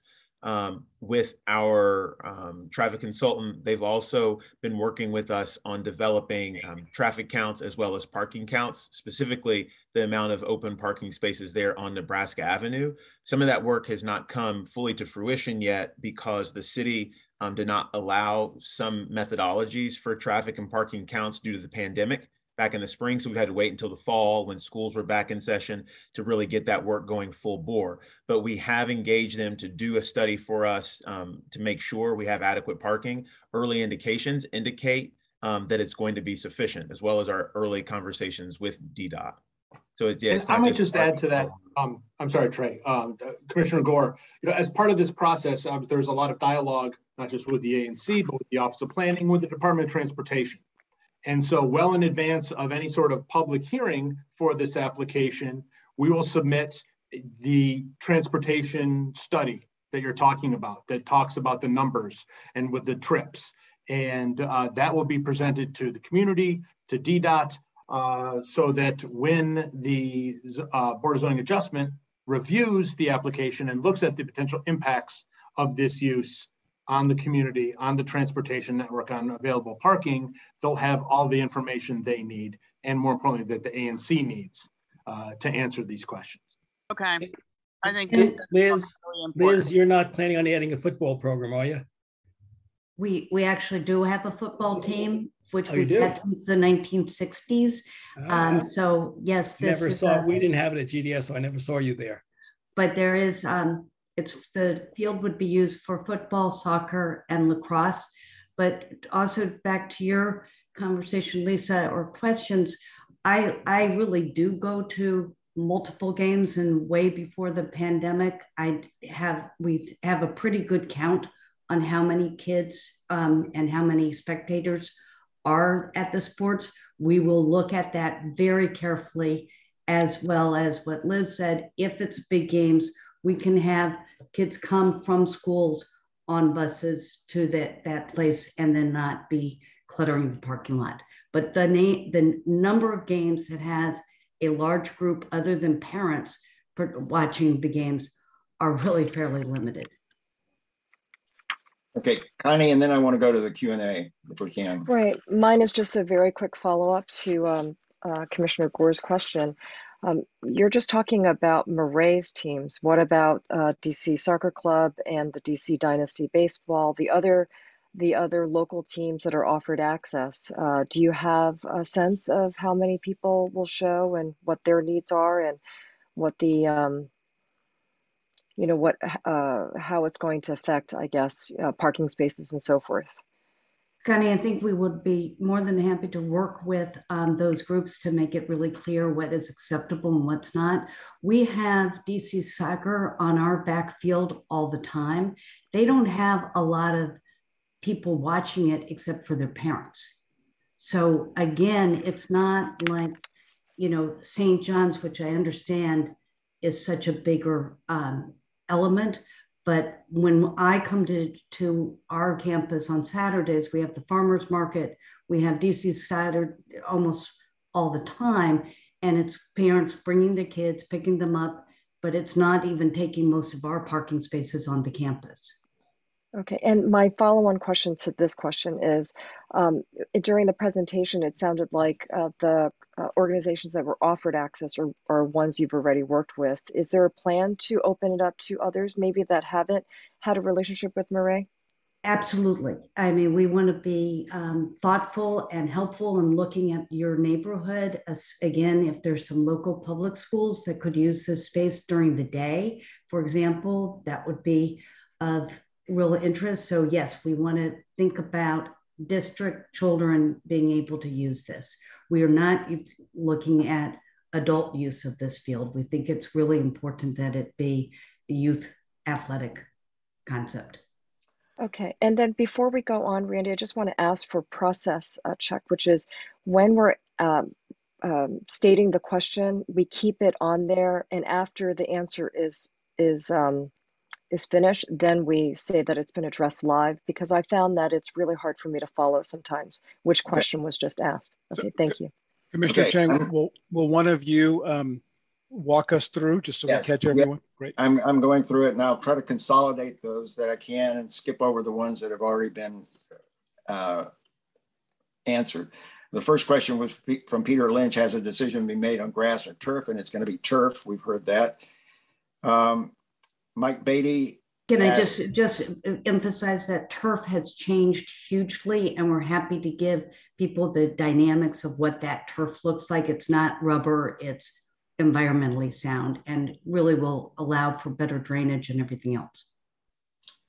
Okay, Mike Beatty asks, what about the use of the field for the neighborhood residents, for instance, exercise or sports when not being used by Maret? Is that going to be permitted? I just see absolutely no reason why not. We're certainly not trying to close it. We want to be respectful of ECC and making sure that it's just the field space that's being used, but we see this as a good neighborhood place for people to exercise. Okay, Sandy asks, will the swimming pool be removed? Yes, we do expect that the swimming pool would be removed. It's where the proposed parking area is, I believe, but it's also not a greatly usable space at this point, I think. Okay, this is a question, I think, for Stephanie Nash. What are ECC's plans for the remaining building space that is not subject to the lease? Is this space, if this space were to be used for a children's school again, where would the children play outdoors? Thank you for that question. I think that was Jeffrey who answered. We will be continuing to use the buildings that exist for our emotionally ED program for students and for their families. Our hope is that we would do so after some reconstruction and renovation. Some of that has been posted on our website. So staying true to our mission, being able to stay in this community has been very important to us, and we anticipate being able to do that with an open in fall 2022, providing all our construction and renovation goes well. In terms of the other portion of the program about question about outside use, we are still in the planning stages for where and in what other spaces we could have playground type equipment for students. We have quite an indoor facility, but it is important, as the, I think it was Jeffrey asked, that we have spaces outside as well. Maret has also graciously in the agreement, we have some use of the field as well, not on a daily basis, but there will be some use of that field for the Episcopal Center students as well. Okay, Jerry Mallance asked that you mentioned the width of the multipurpose field is 195 feet. What's the length and how close does it come to the edge of the property? Trey? Sure. So playing surface is going to be 360 feet. It is a tight site for a football playing surface. In terms of how close to the edge of the property, I don't have an exact number for you, but I think, as I mentioned earlier, we won't infringe on the current boundaries of the site. So those boundaries remain intact. We would not, take any alley space. In some places, it would come fairly close to the current fencing that's around the property. But in many places, from our initial engineering look, we're going to be 10, 15 feet away. But in all instances, we're going to seek to have that landscape buffer around the property line. Okay, Daniel asks, what about security? Is the plan to have on-site staff 24/7? How would you control access to the facilities? So we're still thinking about security, and kind of what the needs will be. I think, this discussion helps inform that for us. We do think there could be a need to have some security. As I mentioned, there's a gate. We've also thought about potential for security cameras, or a little bit of security lighting. We do not want it to be a place where people come after dark, park and leave cars. Obviously, someone has to be there to close and open a gate. So there will be some in-person presence that we expect to have, but we haven't completely landed on 24/7, 8 hours a day, what that might be. Okay, Karen Perkins asked some questions about Jelliff. I think those have been answered. Kevin Morrison also asked about security off hours, and that's just been answered.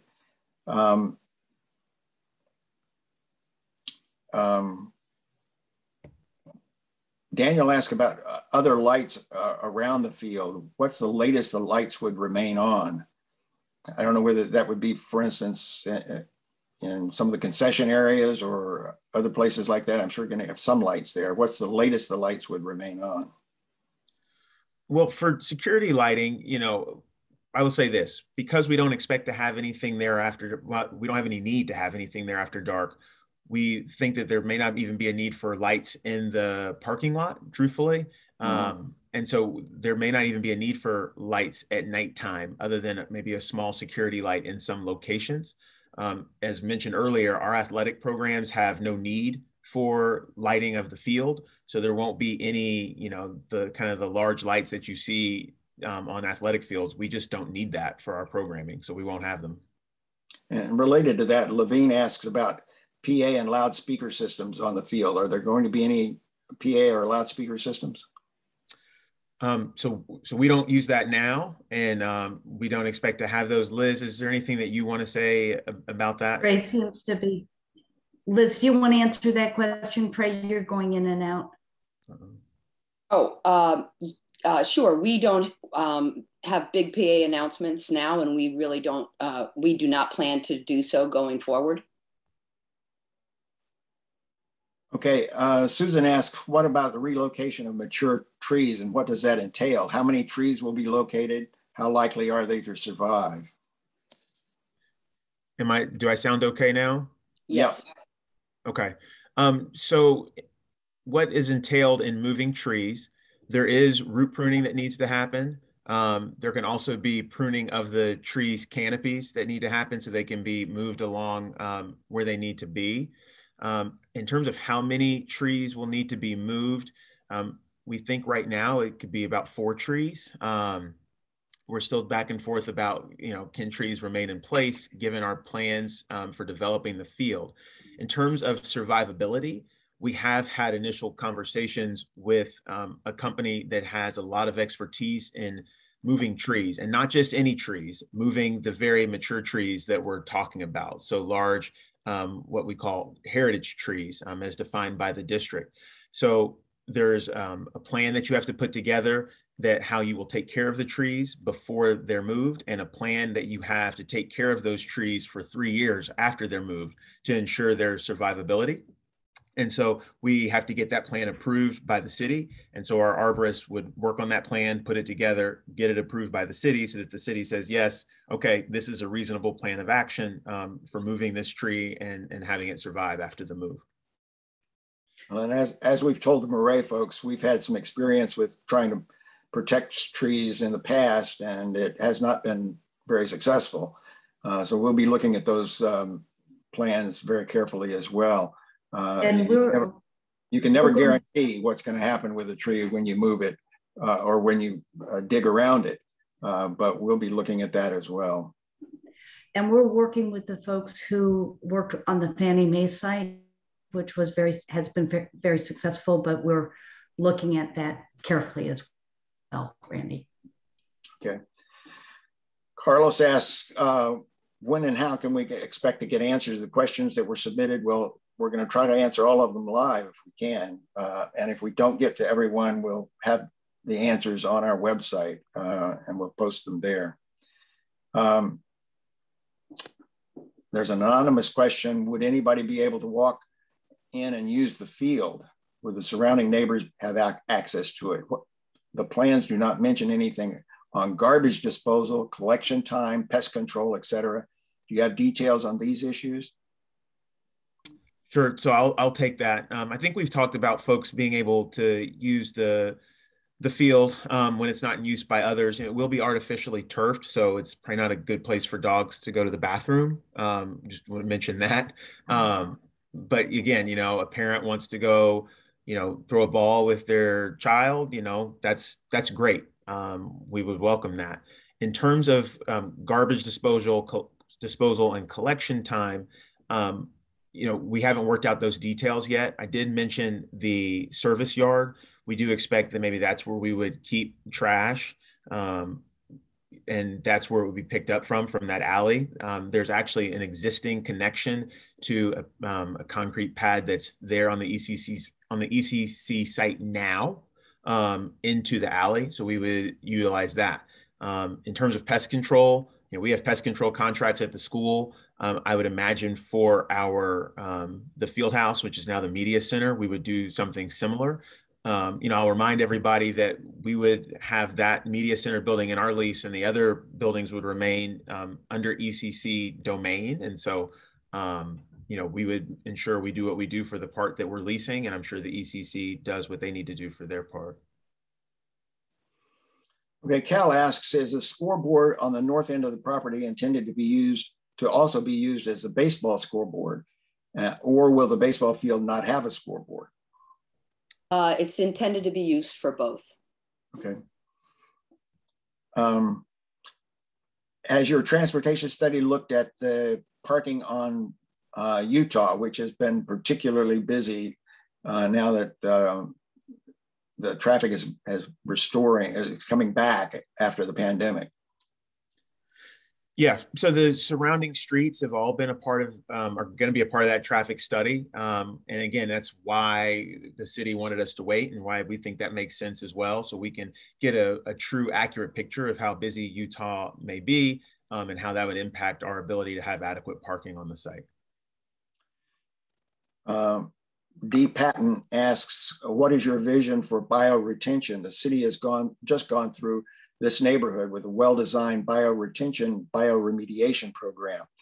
I know you mentioned a little bit about stormwater control. Can you describe that a little bit better? Yeah, we're still early in on that, but as I mentioned, one of the things we know is that there is a lot of runoff on the site now. The bioretention piece, I'm not an engineer personally, so I don't want to speak out of turn, but we do want to design something that's going to capture that water and be able to filter that water out before it gets into the drainage system. So we expect to make big improvements on that. So whatever water does run off, we capture, filter, so we don't cause additional problems for neighbors or for water systems. I'm sure whatever the city has made available, our engineers will be in tune with as they kind of work on their preliminary plan. Are there any plans for having a permeable paver for the parking lot? Yeah, we've talked about that. There's the potential to use a permeable surface. I think we want to make sure we're doing what makes sense for the property and the neighborhood and the trees that will remain in place. So a surface that's permeable is certainly, in play for us. Randy, I will add, Randy, just on that note, Maret has parking spaces on campus that are permeable, and I believe, Trey, they've worked quite well. So, we have experience with it. Environmental stewardship is a big part of the curriculum and the focus of the school. So we're going to be digging into that more, but rest assured we'll look into it. And my sense is it will make a lot of sense for the parking spaces in the parking lot. And overall, the city does now promote low impact stormwater management, which is sort of, capturing it and treating it before it leaves the site. And so as we design, as Trey said, we're going to ensure that, the site has the best of those techniques in comparison today where there isn't anything. So for the surrounding neighbors and just for the sake of good stewardship, I think it'll be an upgrade. Daniel asked, will the shot clocks mentioned in the presentation have a buzzer sound amplified? They will have a buzzer, but there's levels that you can set your buzzer, and we'll set it on the lowest level. I know the neighbors will be concerned about that noise level. Okay, D. Patton asks, the plans indicate a retaining wall adjacent to the existing alley on the north. How deep is the excavation expected to be along the alley? Sure. I do not want to speak out of school on the exact numbers, so I don't want to give an exact number, but what we do know is there is a fairly significant elevation change as you move from the northwest corner of the property to the southeast corner. We expect to do some cutting and some filling, so that will limit the amount of cutting that we need to do in that northwest corner, which is where I think you're talking about that alley. the houses that are on Rittenhouse. So we will, it's not going to be, some massive 25-foot retaining wall, if that's maybe what you're imagining and worried about, because we will do some cut and fill. As mentioned earlier, we're certainly happy as our plans come together and the specifics to make those available for folks to take a look at. Francesco asks, is there any consideration for some surveillance cameras? Yes, and as we talk about that, specifically around the media center, which would be the field house, we have thought about it there because we will have items that we will store there permanently. Okay, Becky Madek asks, when other groups or organizations use the field, will it be fee-based? And if so, who gets the fee, Maret or ECC? So it would be fee-based. We have a fee-based program for renting our fields now. That fee would go to Maret. It would be a sublease for the dedicated time period. Our agreements currently with anyone who leases our fields behind our building have very specific provisions. I think we mentioned earlier that we would work with the neighborhood on provisions that we need to include in our agreements and make those provisions very clear to anyone that wants to use the space. Do you have some written agreements that you could share with us for your current fields so that we could have an idea of what that would look like? Mm-hmm. Sure. Okay. Randy, just very quickly to add, those fees, Maret is responsible for building the new fields and then maintaining the new fields and paying ECC as a part of our lease. And so those dollars will use to offset, a very small portion of those costs that we'll be investing in the fields. So it's my point is it's not at all a profit-making endeavor, but it's just to help defray some of the fairly significant upfront and ongoing cost for the fields. And as Marjo said, a number of our existing partners, and Connie, you asked about future partners, lots of folks have raised their hands and said, this is something we'd love to be a part of. One thing I'll note on that is high school kids often have places to play sports because their high schools have larger fields. It's often the younger kiddos who, K through 8, where there's really more of a need for field space because their schools often don't have them, certainly not of this size and scale. So I think there'll be a sort of a good niche for those younger kids. And I raised that because, and Stoddart's a great example, because those younger kiddos sports really don't generate, certainly not the St. John's level of traffic, but even frankly, the moderate Maret level of traffic, because it's a bunch of parents like myself and my two kids, 8 and 11, watching soccer on the weekend. So just to give you a little perspective about some of the other uses that may be considered. Okay, Becky asks about future expectations to increase spectator seating. I think that's been discussed and answered already. Francesco says, from what I gather, there will be no constructions to the current buildings facing Utah. And I don't know if Stephanie, you might want to address that. The building addressing Utah, what would be considered the main building that people see with the pillars, I'm believing that's what the question was addressing. That building will remain for our programming, as well as the building that's kind of closest to that batting cage area in the parking is facing Nebraska. That building would also continue to be utilized, as well as the one that's facing the other side of Utah, which would be considered building C for us and closest to the alleyway. Each of those buildings would still be utilized for ECC programming.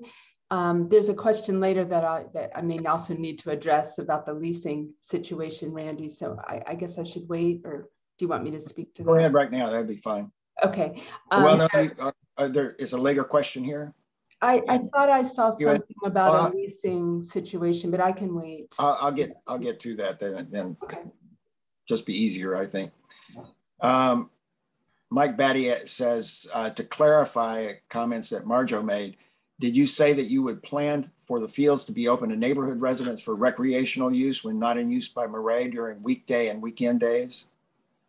I said that we are happy for the neighborhood to use that. Obviously, if there's a DC Stoddard game or DC soccer game going on, but there's still field space and neighbors want to be over there tossing balls, that's fine.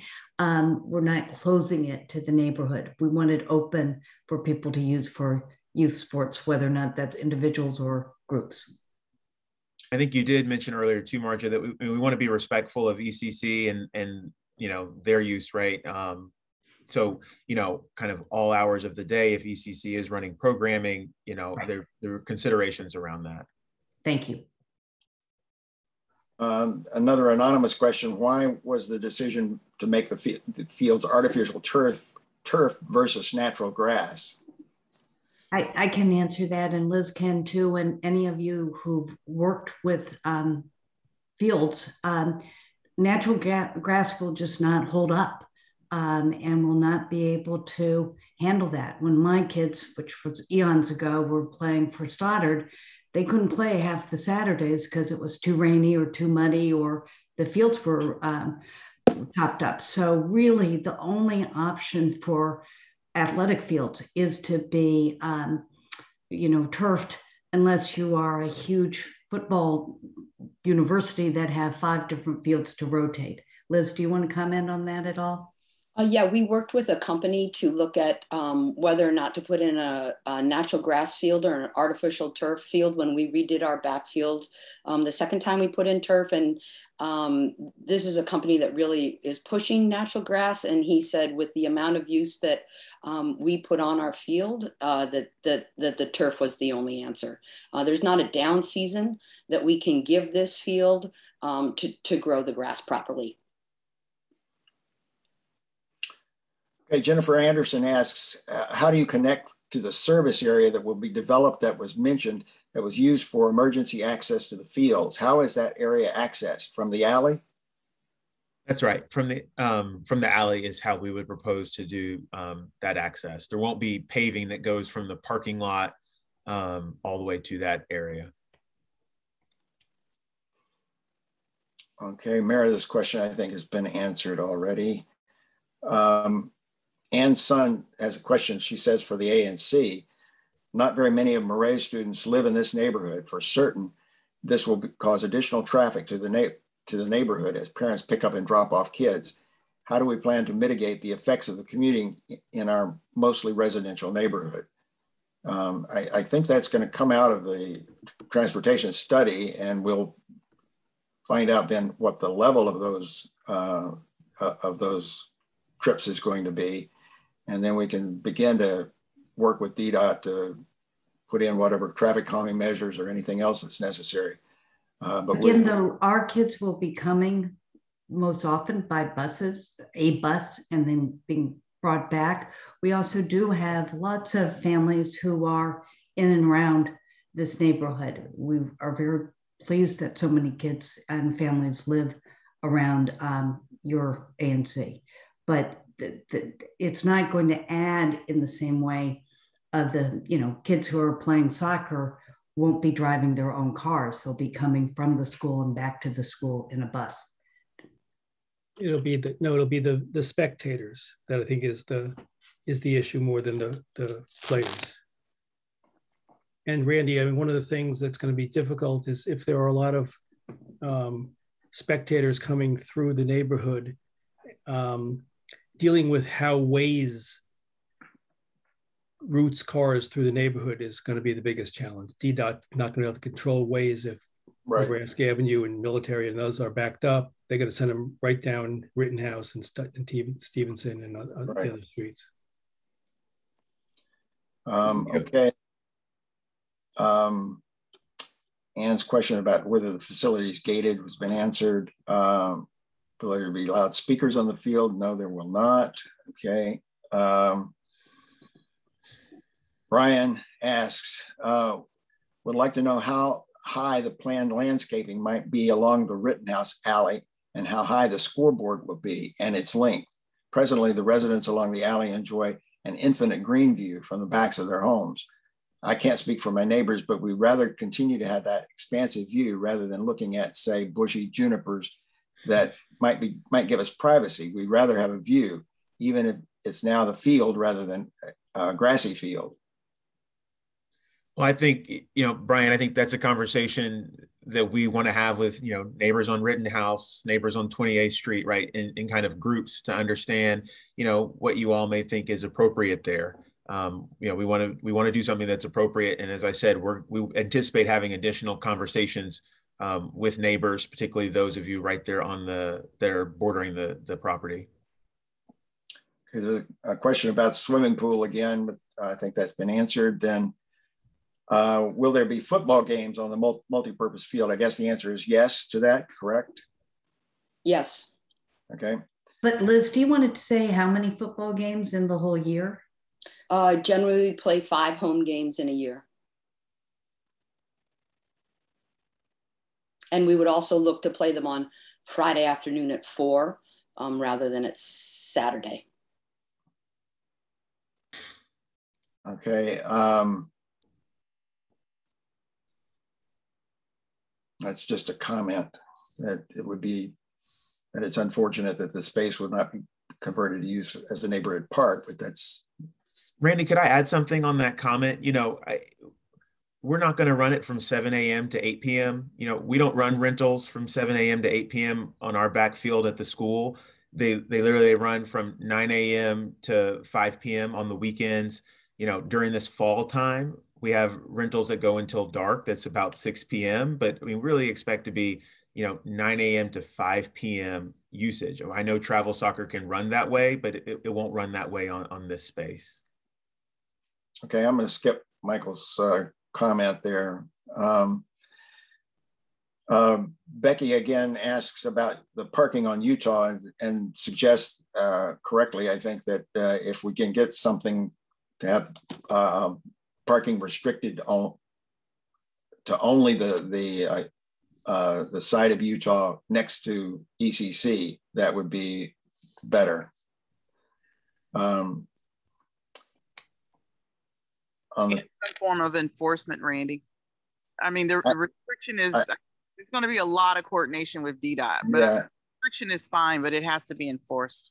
Yeah, I understand, but we can do something at least. We may be able to do something. I don't know. We'll have to talk to DDOT about that. D. Patton says, on the topic of parking, what about the youth organization drivers? I'm assuming that they're concerned about young drivers, which is something I think Mike mentioned earlier. I think, again, just emphasizing something that Akash said, that, you know, we see this working with the young kids. DC Stutter, we can really look at how to minimize that so it's not the fear of 17 and 18-year-olds driving fast through the neighborhoods. Okay, I'm gonna skip Jennifer Bacchus's comment there.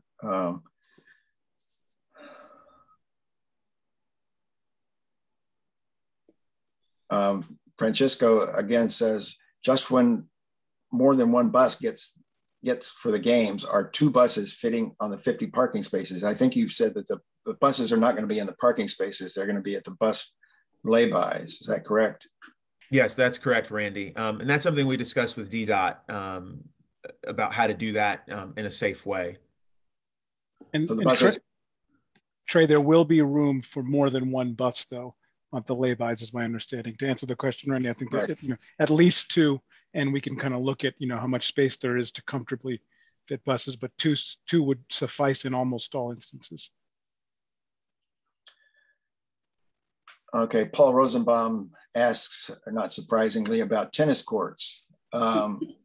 At present, he says Maret does not have any tennis courts at present. They rent and the use of UDC's 5 tennis courts for practice and matches. Would Maret consider putting in tennis courts at ECC? We would love to do it. There's not room. Okay. Unless you decide to take away all the parking and then we put them up in the parking, but I don't think there's room for them, but we'd love to do that.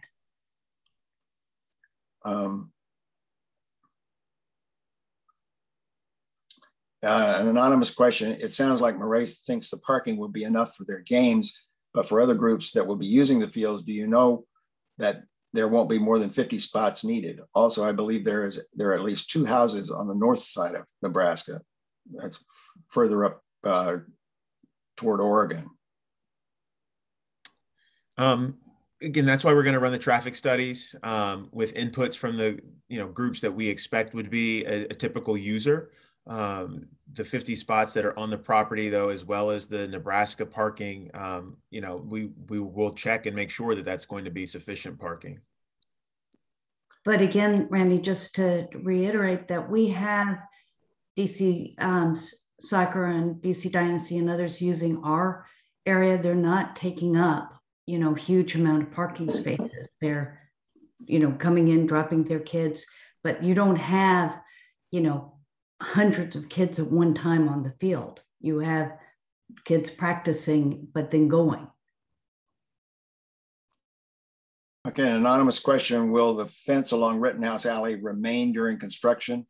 How close to the alley will the netting be once the construction is completed, and how high will the netting be?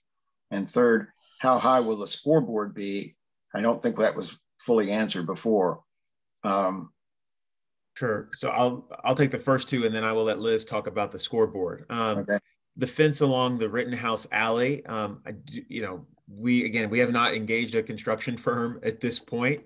I do think for safety precautions, something needs to be on that Rittenhouse Alley because folks use that. The trash trucks probably use it to pick up the neighbor's trash. So I think the fence would need to be there. In terms of how close to the alley will the netting be when construction is completed. I don't have an exact, number of feet for you right now. I think we should continue those conversations to kind of think about what's appropriate. And then in terms of how high will the netting be, we want it to be sufficiently high so that balls do not escape the field of play. I don't have an exact number for you on that either, but I think what we're trying to prioritize is making sure those balls don't get out, cause any damage, get into the alleyway. And again, working on appropriate landscaping to provide the view that everyone thinks works. And for the scoreboard, we have not purchased or put in the scoreboard. It's premature, but we are not looking at a Jumbotron or even a huge digital scoreboard. It will be within size and perspective of the field. Okay, Meredith asks, you've described use by Maret and third parties on Saturdays and Sundays for the majority of the year. Can you describe any intent to limit this use to provide some relief to residents from what sounds like a 7-day-a-week utilization? Also, this frequent use by various sports organizations seems to leave little time for the immediate community neighbors to use the field. Sure. So you're right that Maret third parties could be using it on the weekends. For us, the Maret programming is the priority. So that kind of comes first. So for example, on a Saturday, if we have games that are going to run from 11 a.m. to 5 p.m., that may be it for the day, right? They're not going to be maybe things in the morning, for example. In terms of relief to residents, I think, again, the continuing conversations with the neighborhood to figure out what is appropriate in terms of density of use is important to us to understand. We want to strike the right balance between making the field available for some of these youth sports organizations to use, given the dearth of fields in this part of the city, and striking that balance with what the neighborhood feels like. So we think there's a balance to be struck there, and we hope to find that balance, over the coming months and year or so as we work that out. Okay, I'm skipping Kathy's comment there. Michael has a question, some comments, but then a question. Is there any consideration for a bike share station? So there have been some discussions with DDOT about a bike share station. We're certainly going to have bike racks.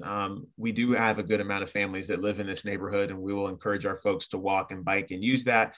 DDOT has mentioned in our preliminary conversations with them bike share, and so that's something we'll certainly take a look at. Okay, Jennifer Bacchus' question is really just a comment, so I'm going to skip that one as well. There's a question about how many trees are going to be removed. I think that's been answered. And the water runoff and retention, that's been answered as well.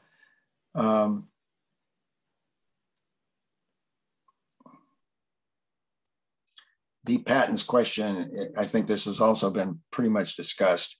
I'm interested in the land. We have tremendous rainstorms, and artificial turf typically relies on gravel-filled reservoir below grade. How will this be sized to avoid excessive discharge to the watershed and the bioretention again?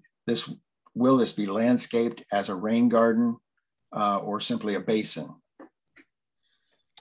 We don't have those exact specific details yet, but we will work those details out with our engineers. And again, make plans available for folks to take a look at when we have those. We certainly want to make sure we're dealing with water that's running off on the property, make sure that we're building something that's appropriate and to help with that. Okay, an anonymous question. So is the gate going to be locked during the day, or will the field and the parking be open all day? Again, we're happy to talk to the neighbors about that and what people are comfortable with. My expectation is that it will be open sort of during the day and then closed, when it's not being used at whatever hour that is. But we don't see this as a gated community. But again, we need to be careful and work with ECC so that people aren't just wandering onto the field and wandering over to the different pieces of property. So that, I think, is, what makes most sense for the community and our partner in ECC. Marjorie, I'm glad that you mentioned that, because it does sound like there would be the need for collaboration and communication around that. It seems early on, but it is also an important question that we have the opportunity to speak with the community, with the neighbors about that. When school was in session, let's say before 2019, and we had the full use of the field, while we used it some of the time when we weren't, it was not sort of a opportunity where during the school day, there was a lot of walk off and walk in, I guess I should say, trafficking onto that space, because at any given time, students were out there and programming. We just need to be careful for security, of course, and safety as well. So I suspect we will have some ongoing collaboration and communication about that. Jesse asked, will there be restrictions on buses idling on Nebraska? Sure. I don't think we expect for buses to come and idle. The Maret is about 3 miles. Our facilities and our bus drivers report into me.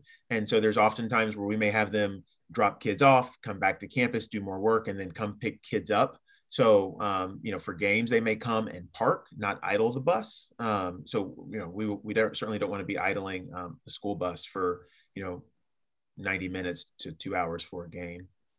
Okay. William, resident on Northampton Street, Maret, has some comments that we'll just skip over. I think that question about the gate and it's locked and how will the community use it during the weekend, maybe that does need to be answered. If there's a gate and it's locked, how will the community use the space on the weekends? The gate is only the parking lot, is that correct? That's right. Yeah. So it would be a gate to prevent cars. Right. Okay. Randy, can I ask Trey a quick question on the idling question? Sure. Is that going to be a policy, Trey? I said, because your answer was that you don't want them out there idling. I'm assuming these are diesel buses, right? Or gas powered buses. They're not EV, right? Yeah. That's correct. So we don't want them out there idling either. But is that going to be a policy that they're prohibited to doing that?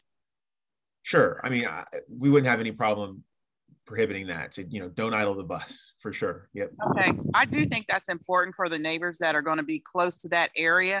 Those bus fumes are, environmentally hazardous. So I would definitely like to see a policy on that. Certainly. I'll take a note of that. Yep. Thank you. Lee Schenecker has some comments about the schools and DCPS and why DCPS can't be using the Episcopal School, but we've gone through that quite a lot and have some posts. Michael made a post on the listserv just recently about that. Yeah, and I'm happy to talk to anyone about it offline. They could just email me and I can walk them through the whole process that Stephanie and I and the Chancellor went through. Okay, another anonymous question. So you say you don't plan now about some of these things. Is there agreement that you will commit not to install speakers, for instance? And I would just suggest that that would be a part of any agreement that we reach with Maret about their application to the BZA that will include things like that.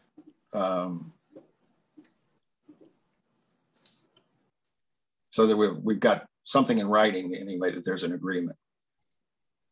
And I think that's the same with the lights. I think to just be clear what we're doing. And Randy, we did it. I know we've discussed this, but the idea of sort of an agreement that memorializes any of the number of things, whether we talk about something to the stormwater management, for example, is another one, right? But to memorialize what we've talked about, because we absolutely intend to keep our commitments, and it's the right thing to do to memorialize them so they're clear. Right. Another anonymous question about the transfer of the heritage trees. What plans do you have if the transfer of the heritage trees is not successful? Yeah, so the first step when you're transferring the heritage trees is to ensure that the tree is healthy enough to be moved. And so the city has helped us with those determinations. You know, if a tree is, for example, not healthy enough to be moved, and the city says it wouldn't survive a move, they wouldn't allow you to move it, and you'd have to design around it. So we've worked with them through that process. In terms of maintaining the trees, once they are transferred, you do have to have a plan of maintenance for those trees for 3 years after that to help with the survivability of that tree. And then any tree that's in our leased property, we would certainly be responsible for maintaining on an ongoing basis. Jeffrey asks, has the traffic consultant provided guidance on traffic impacts during the construction phase? And please, could you describe the grading and construction equipment that will be expected to be involved and the expected hours of work time?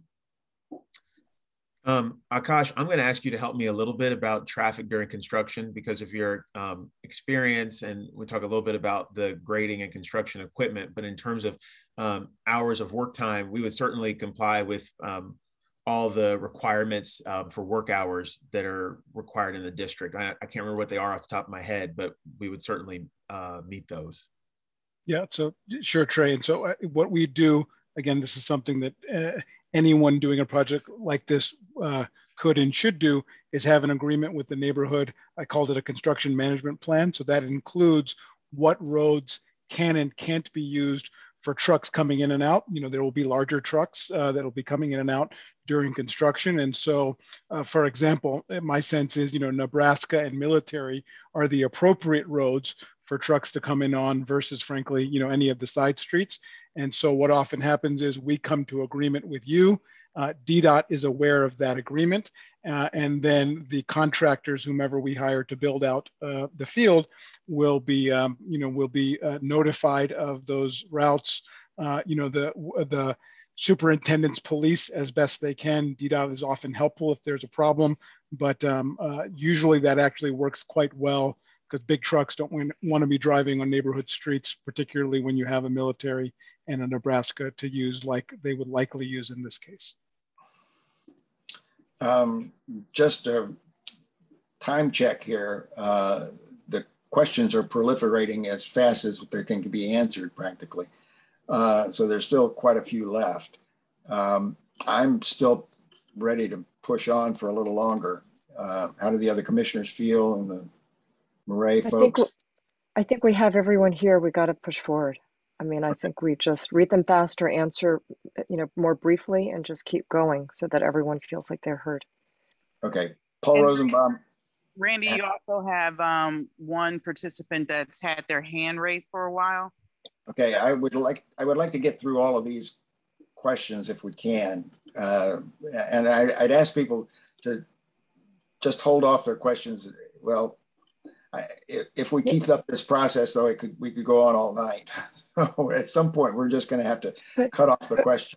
But maybe Randy, because you've been reading for a while, I think it's nice to break and have someone be elevated if they have their hand raised. I think we should switch to them. It's otherwise it gets tiring. Okay, All right. If you don't mind, yeah. You want to do that, Lisa? Yeah, so. Just one person? Yes. Okay. Out elevator. And I don't know who this is, but I would ask that they be brief and to the point and not duplicative of things that have already been covered. Claudia, you can go ahead now.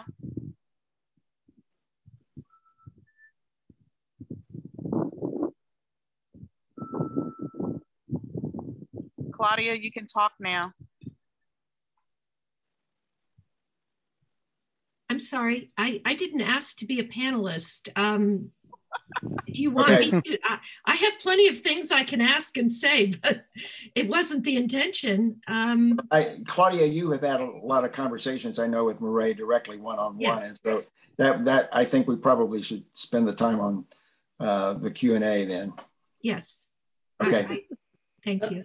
Thank you. I'm sorry, but with all due respect, Connie, can we go back to just having Randy or one of the commissioners read the questions? I think this he's doing elevating stuff is going to be way too cumbersome. Yeah. And this is. Okay, I just think we need to keep reading, Randy. Yeah, I gotta find my place now. Okay. Paul Rosenbaum says that in mid-December it gets dark at 4:30. Without lights on the field, it would be unusable for any neighborhood exercise activities for most of the afternoon and early evening. Any thoughts about lost utility of the space?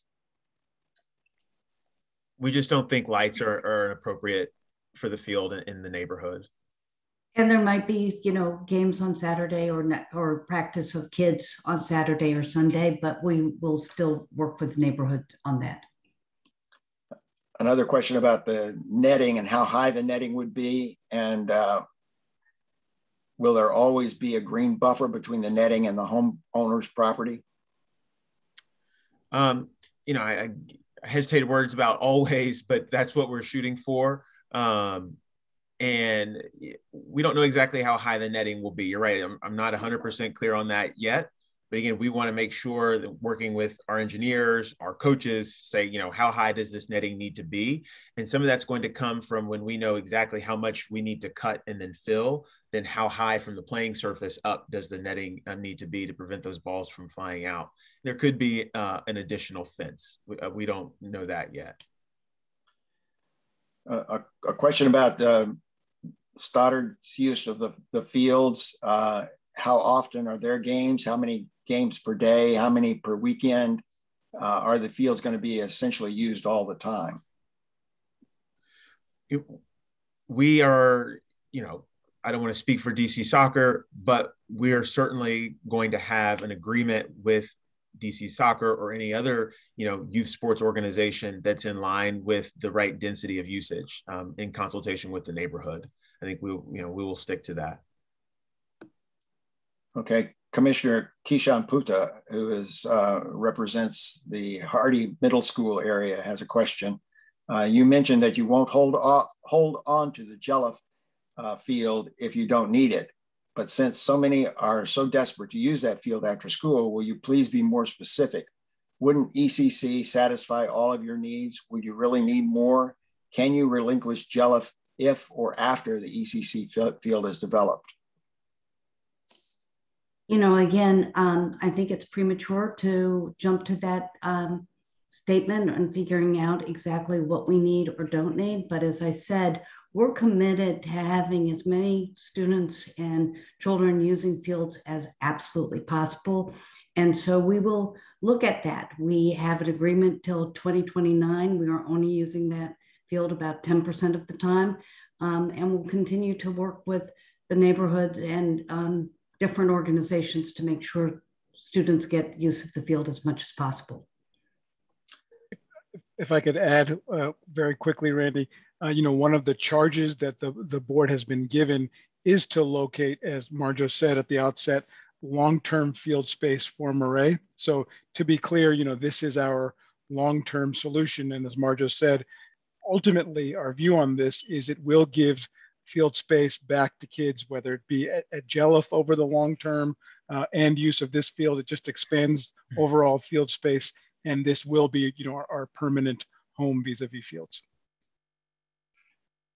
Okay, just 1 second. I lost my place when I looked at the chat.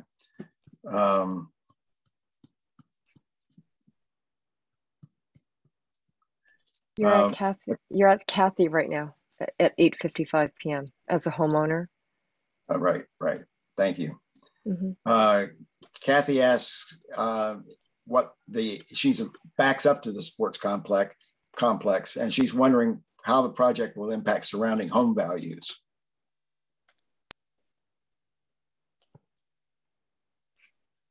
I'm not a realtor by profession. I'm not, I mean, you know, I don't know. I wouldn't know the answer to that question.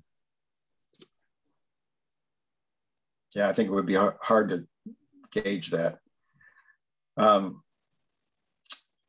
Okay, another anonymous question. One would assume the contracts with the other entities using the fields could have restrictions that would make it tenable for them, for the neighborhood in terms of overwhelming parking and other aspects of use. It seems that there is some element of control there. I assume you do have those contracts, and you said you would give us the ones that you've got for your fields now. Do you have some control over how the other users of the field will be impacting the neighborhood? Randy, this is Vadim Nikitin. I can take that because I worked with Stephanie on creating the contract with the ECC. So not only do we have the contracts with our third-party users, but within our contract with the ECC, we have really strict limitations on how and what we can do there. And we actually need their approval for a series of different uses. So I think that was taken in mind, 18 months ago when we started this conversation, and it got memorialized. Okay, question about the lease. If ECC is ever sold before Maret's lease runs out, what happens to the lease? Does it survive the sale of the property to someone else? Yeah, we have a lease on that property, on that 5-acre property. If someone else buys the property, they will still be subject to the remaining term of the lease with us. Okay, Maret. Vadim, just to add on to what you're saying, at this juncture, there's no plans that ECC, in terms of the existing buildings and the disciple trees in that area, that we would be selling, if I'm understanding that question correctly. So in addition, at this point, there is no plans for ECC to sell. We've been here since 1929, and it is indeed our desire to continue programming from now and beyond. Okay, Meredith says that the previous question was not fully answered. He was asking not about the field, but about the use of buildings. Will the buildings be available for Maret's use, or only, or will other groups be using the facilities, be allowed to use the building as well, the locker rooms and the toilets, et cetera? Right, so the restrooms that we would build in the media center would be available for use when the fields are being used. They would only be open then when the fields are being used? Correct. For whomever? We don't expect them to be public, restrooms, but they would be available for those that are there using the ECC field. Right. Just as at Maret, we have access to bathrooms off of our field for those groups that are doing it. They don't have access to the rest of our buildings, but they have access to bathrooms, which is just being a good neighbor so that people have a place to go. Do you anticipate food trucks during games and practices? No. No. Okay. Okay, just another comment, anonymous comment. Hey, Randy, just because I think it's important, you often see like ice cream trucks come, during ball games and what have you. And I just wouldn't want us to say that we would preclude the ice cream truck from pulling in the parking lot or what have you. So, I doubt that it's going to be a regular occurrence, but I'm sure from time to time, the ice cream man will find his way into the parking lot. Brian asked about the specific ways that neighbors could get involved in this process, and if they've got some specific concerns, when can they expect engagement to begin, and how do they get invited to the table? Well, we hope that with this meeting tonight, it's the beginning. Although we've had some engagement with the neighbors, we would be happy to work with you as ANC commissioners of what would be helpful. We're also happy to have people reach out directly to Trey or our director of communications and say the Rittenhouse neighbors would like to have an open house to talk more specifically about the details. So we're open to meeting with anybody that would like to talk more at any time. We actually learn a lot, and we'll be able to do our planning even better by having those conversations. Is there some specific point of contact that they can reach out to?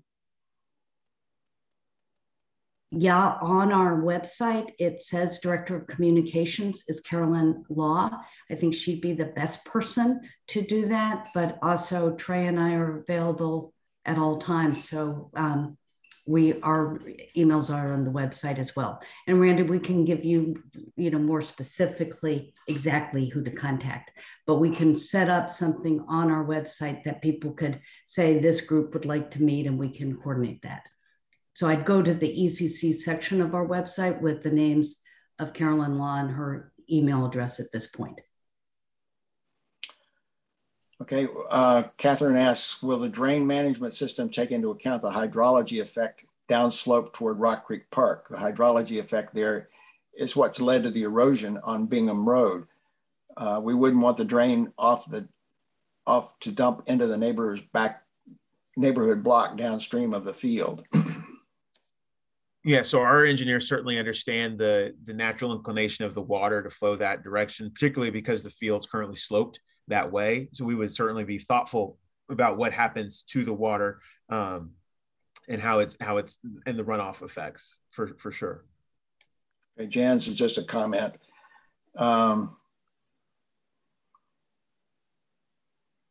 There's a question about, have you considered putting parking underground? We have not considered putting parking underground. I think that would be astronomical, and we really don't have the funds to try to do that. Okay. How about ANC members going to some Maret games to see how small the crowds are? I'm sure we'll get some experience there. That will come. Okay, we've addressed the home values.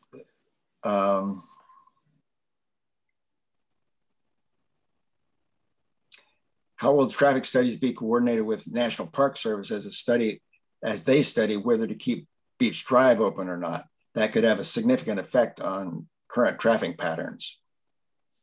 I mean, Trey, I can jump in on this.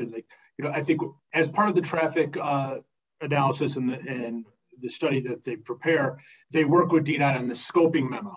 And DDOT requires our traffic engineer to make sure that they take into account background traffic, future developments, and things that are occurring in and around the area. And I would envision that would encompass NPS's studies as well.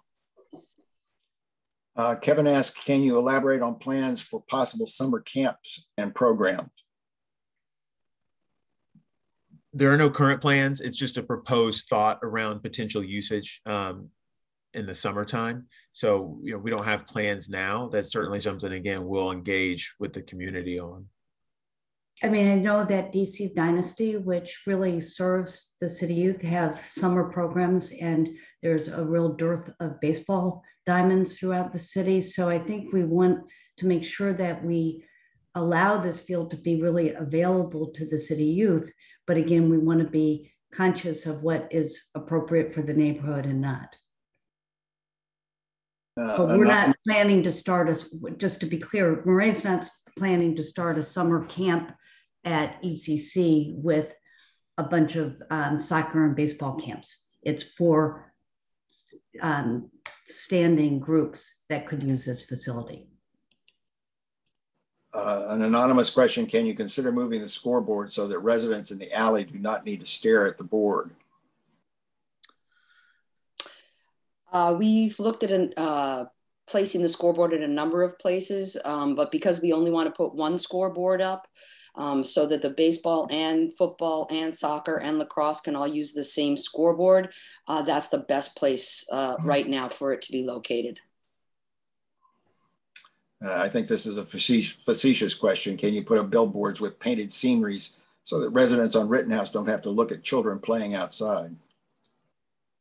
It might be nice looking at children playing outside. I don't know. I don't know whether this has been fully answered before or not, but Daniel says, what's the projected buffer space length along the Rittenhouse alley between the fence and the field? And since the fields are going to be open to the public, are you going to post available hours? And what if Stoddard or associated clubs decide to run their tournaments on this field? Who is going to stop them? So I think we did talk about that projected buffer space. I don't have an exact number, but it's going to be enough to have the landscape there. And again, we'll share the plan so folks can see that and, provide their feedback. In terms of the field, open to the public, I wouldn't deem it open to the public in that we were going to have, public hours, right? It's kind of a thing where, if it's a weekend and you see it's not being used, you could go use it. I think we have mentioned that, again, we want to be respectful of the ECC and what they are doing on, with their programming and with students there from a security standpoint. And I think we've talked about how we can have agreements that we all agree are appropriate with anybody who uses the field, whether that's Stoddard or DC Dynasty, about what kind of use is appropriate for the field. Okay, Jerry Mallet asks, besides soccer, lacrosse, and football, I assume the baseball field will be used for Maret baseball and softball. Is that correct? They both seem to have 6 home games each every season. Is that right? Our softball will still play at Maret's softball field, which is on our backfield. So it really is only for the boys baseball. We still love having teams and games on our backfield. So that will not be an issue. Okay, the next is just a comment. Another comment from Jay Ingram.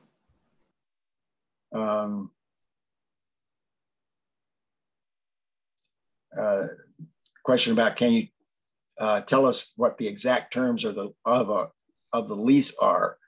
The slide said lease up to 50 years. It's a 20-year base lease with the option for 3 10-year extensions. Okay.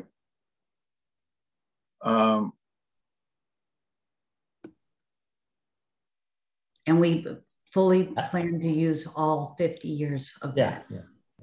The extensions are at our option. So we will be optioning to extend the lease. Right.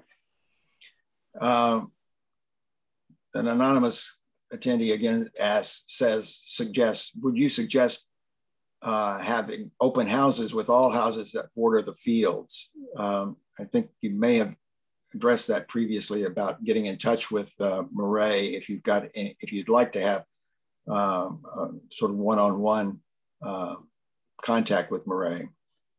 We would be more than happy to do open houses with the different neighborhoods, and we know that Nebraska is a different issue from those on Utah, so we'll work on a way to kind of do that as effectively and efficiently, and would really appreciate any of your good counsel. As you know, you asked us to send flyers out 2 weeks ago and a week ago. We want to have those conversations.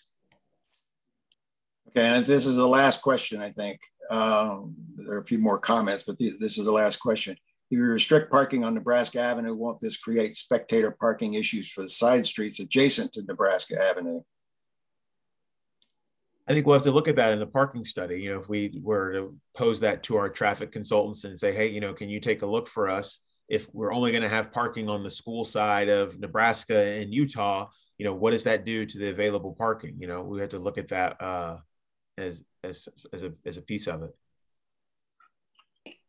Okay, that's all the Q&A, and I think we're going to certainly end it at that. Randy, could we add one more thing about the scoreboard? You know, because I did see there are a few comments here at the end. I did mention that there's going to be cut there, so that means we're going to lower the grading in that side of the property to meet where it's kind of lower at the south end of the property. So what that means is that the bottom of the scoreboard will be sitting lower than street level on that alley. So, you know, if you imagine a scoreboard, the whole thing is not going to be at street level. So I think that will shield some of the view. So I know folks are having comments about seeing a scoreboard. Not as much of that is going to be visible maybe as folks are imagining. Okay, any other questions or comments from commissioners or from any of the Maret folks? We really appreciate your coming out and speaking with us about this, and it's been very enlightening, I think, for us and for the community. And we are anticipating that this is going to be an ongoing process. As you begin to develop your filing with the BZA, we want to certainly work with you. And as was mentioned earlier, we had a very extensive agreement with Ingleside about the construction, about steps they would take during construction. And in that case, we'd already resolved most of the design issues, many of which were taken care of even before they reached the BZA. And so I think it's going to be a similar kind of thing here. If we can reach agreement on these things, it makes the BZA process go much more smoothly. Absolutely. And Randy, we've done, you know, a lot of different building projects at Maret over time. In my 28 years, we've really worked with our neighbors in every one of those. The good news about this project too is that we want to be respectful of what's going on at ECC, but it's not like there's this narrow window because you're building a project and then having to have the kids back in the school at a certain moment.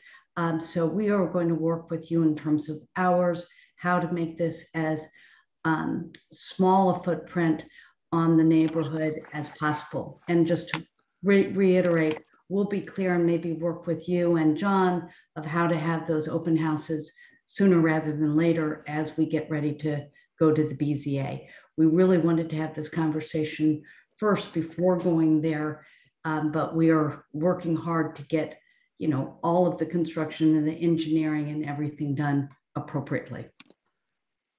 Connie? First, I'd like to just thank the Maret team for coming. It's a lot of you, and you've answered a lot of the questions, so thank you so much.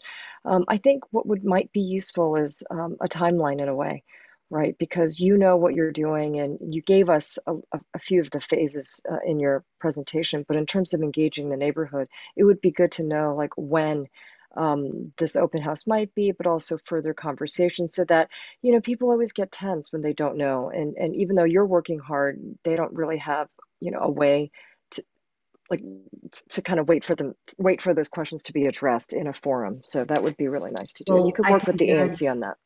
Guarantee working with you on the best way to do it, who can organize that with us, since I don't know all of the neighbors, is to have that within the next month. Between now and the end of October, early November, having those meetings. We won't have all the answers because not all of the answers will have been had, but we're very anxious to continue these conversations and keep it moving. Paul, did you have anything to add on that? No, I think that's exactly right. And again, just as Marjo mentioned at the beginning, and I think Trey did as well, our schedule anticipates filing the BZA application, answering a lot of, in our written materials, we filed with that initial application, answering questions that we heard this evening, with the idea of, for those of you who may know, the BZA schedules public hearings on a rolling basis. So realistically, if we file an application in the next few weeks, we're looking at a hearing January or February of 2022. That gives us the opportunity for the dialogue, I think, that is necessary. And I think most importantly too is, as Commissioner Speck mentioned, it's a construction management plan. It's conditions that we can work with, that the community can work with about operational uses of the property.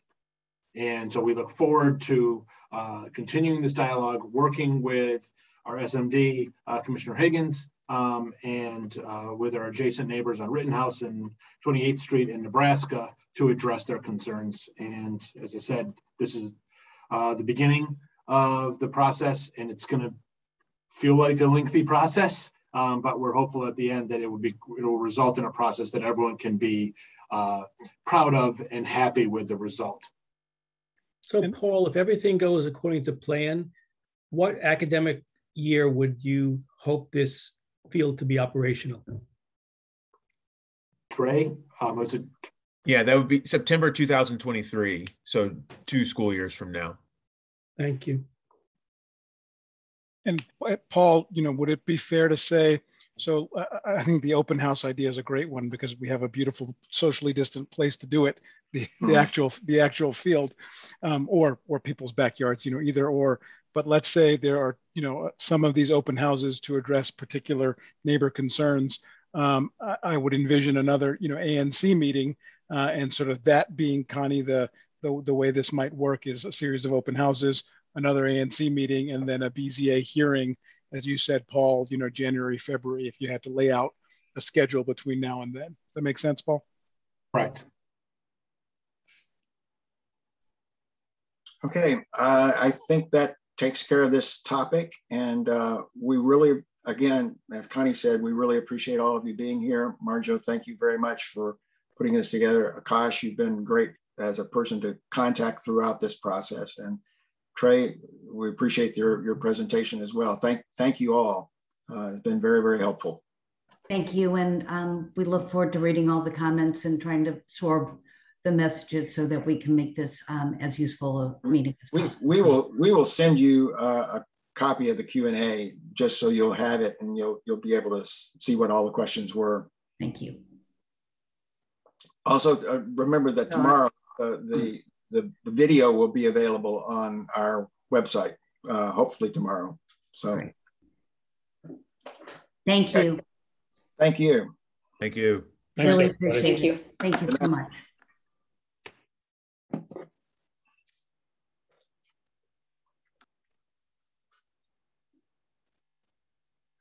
Okay, back down to the 7 of us again.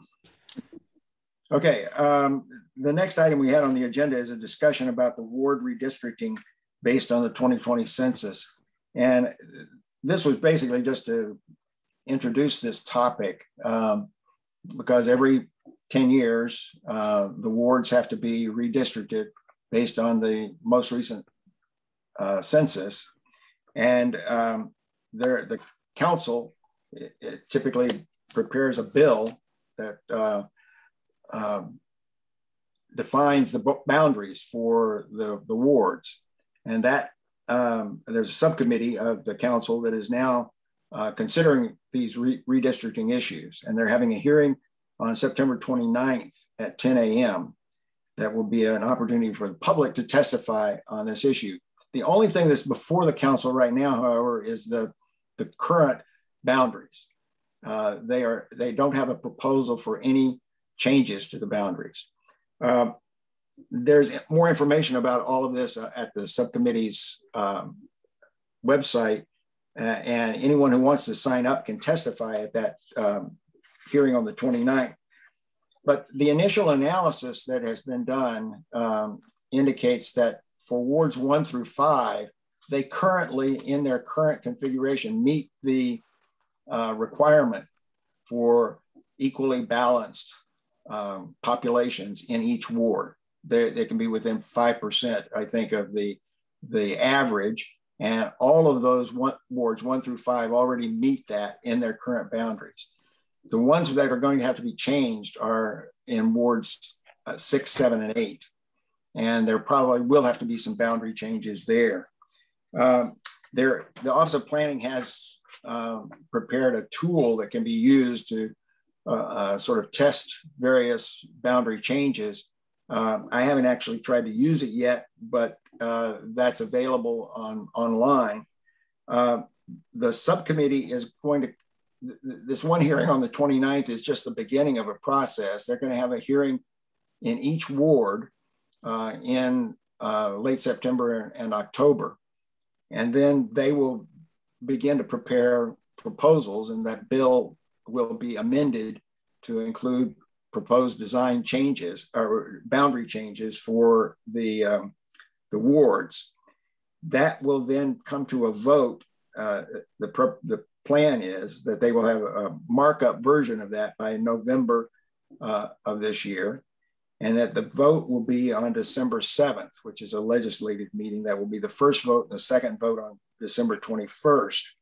All of that is to say that there's still going to be plenty of opportunity for us to weigh in on this issue of redistricting at some point if we decide that that's going to be useful.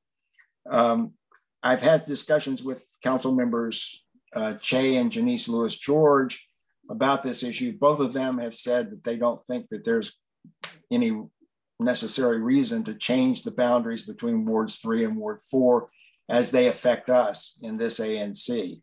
And from my own standpoint, I've found that being in 2 wards has had some advantages, and particularly because we were able to use the call on the services of 2 different ward council members. And that also we've been able to build some bridges, I think, to ward 4 across the park that we probably wouldn't have had if we had just all been in ward 3. And that would have made it more difficult for us to do things like we did with the Maret, with the Military Road School, and some of the policing issues that we've dealt with. And then we've also sponsored candidate forums with ANCs on the other side of the park as well. All of those have been very good things. So right now, I think our best position is just to wait and see what happens. And as things develop, we'll have plenty of opportunities to pass a resolution or to testify at a later hearing on the redistricting for the wards. Now, that's only the beginning, though.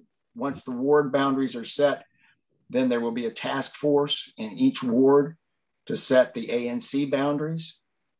And then they will also set the SMD boundaries within ANCs. And all of that will take place beginning in February, I think, next year. But all of that has to wait first for the ward boundaries to be set. So there's going to be a lot of redistricting issues that will come up in the next 6 or 8 months, but we'll just have to watch what's going on and react accordingly. Any questions or comments from other commissioners? Okay. There's a hand raised in the audience, Randy. Oh, okay. I didn't see that.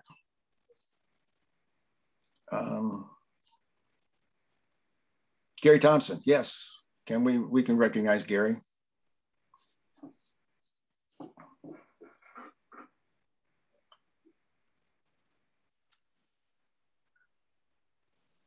Hi, Gary. Hi, Gary. We see you dressed up for our ANC meeting. Thank you. Yeah, you bet.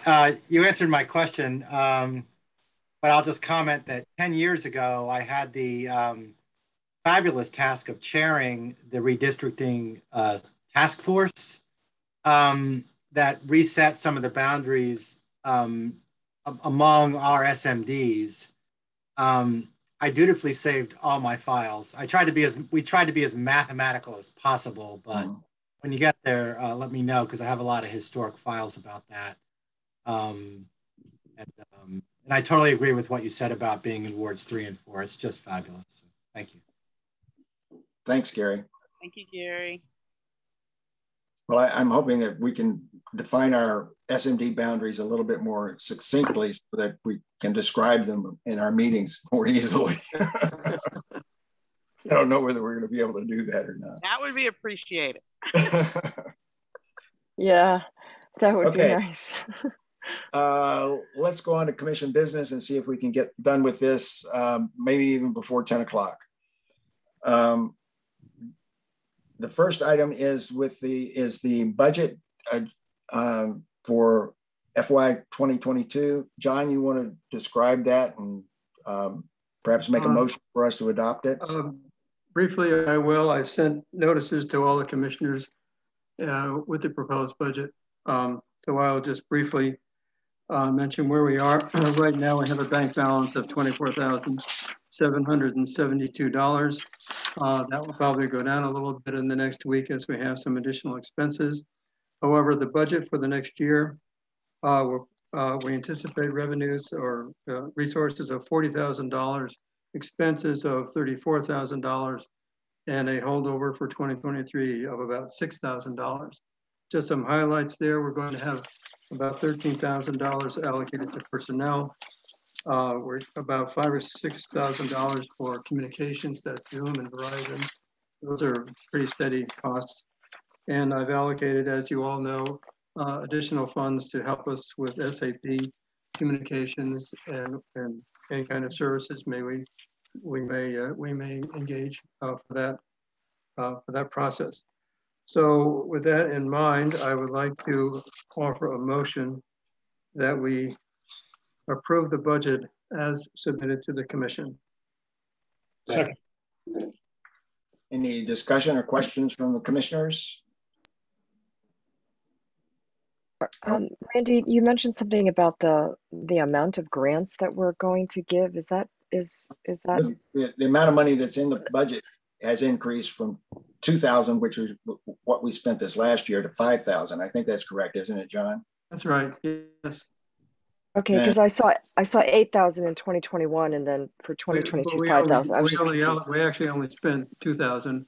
That was for the pantry deal. Right.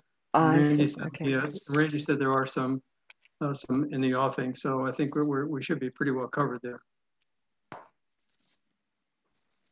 Okay, I want to compliment John on doing a really outstanding job with the budget. It's very clear and succinct, and I think very conservative and prudent. So I think this is a good start for our new fiscal year. Is this when we propose a pay raise for him? Right. I'll take it. Okay, all those in favor of adopting the budget? 7-0. Okay, thank you. Okay, and minutes, we're going to postpone that because Peter's still working on them. Checks, do we have any checks, John? We have 2 checks for approval. One is for reimbursement to Commissioner Zeldin for his office expenses of $134.62. We also have a personnel payment to Stephanie Van Pelt for $630 for work from July 1st through the end of September.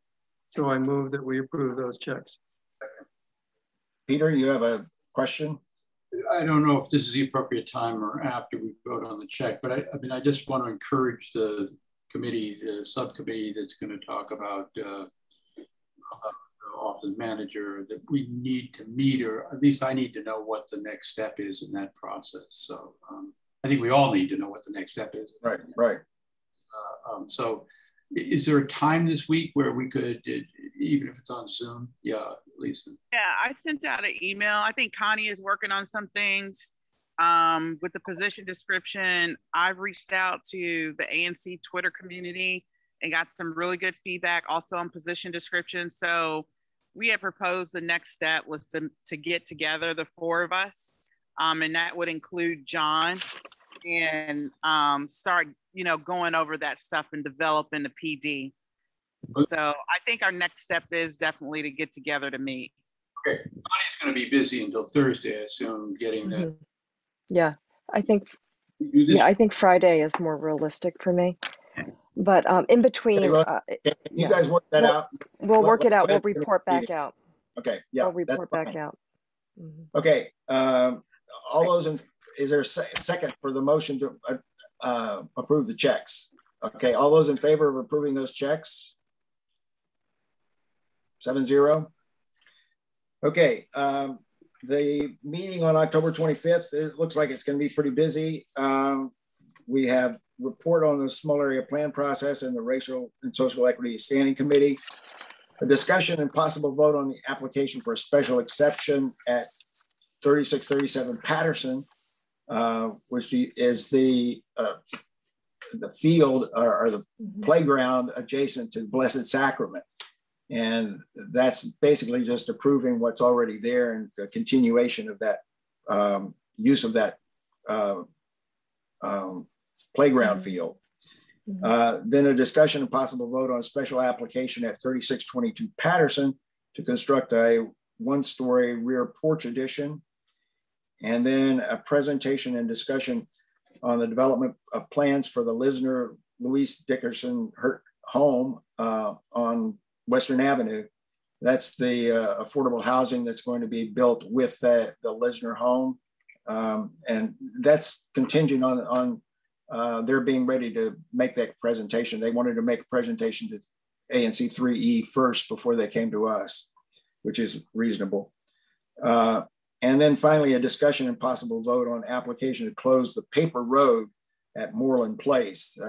I think we may have discussed this previously. There's a road that exists on paper and the Office of the Surveyor, but it really is never going to be built, and it runs right next to a house and some other people's backyards. And so they're basically going to ask to, they have asked to return that property on the deeds to the property owners that are affected by it. So that's going to be a pretty busy meeting. But we've got our hands full, I think, between now and then with all of the Thursday night meetings that we're going to be having for a small area plan. So we got a busy October, despite the fact that we're not going to meet on the 11th. Okay, anything else we need to discuss? Lisa? Connie had her hand up. Oh, Connie? Yeah, thank you, Lisa. Okay, so I was just going to mention that for Chevy Chase Day, we, with our sign-up sheets, I think we got close to 30. And for the farmer's market this past Saturday, we got close to 40. And what I was going to say to Peter is I'm putting it into a spreadsheet, and I'm going to do the SMD, and I'm going to send it to you so that we can send out a whole announcement. Unless you want to do that, Peter, I could give you the photographs. So we could talk about it offline, but I just wanted to mention that the farmer's market was very good. It was very good to go. MailChimp, and you want me to take, I'll send them out if you want me to, but I need. Yeah. Okay, you guys. I'll talk to you tomorrow.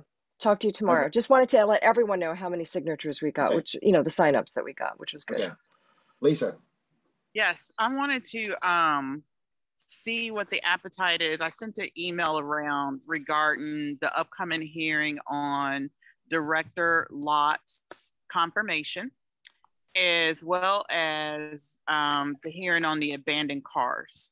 Now, I think the abandoned cars is fairly simple. We've had some issues with that in our SMD.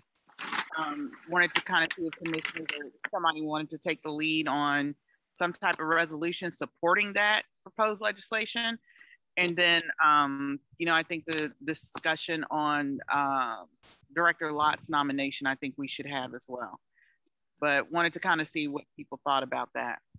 Okay, that hearing is on the 26th, right? Both of those hearings. Yeah. We would have to add that to our agenda for the 25th. Then, if we're going to adopt a resolution or present testimony or anything else, we'd need to do that on the 25th. Look, I'm happy to work with somebody on the abandoned car issue. I've had a real problem with an abandoned car in mine. I can't lead on that. I've got way too many things. Well, the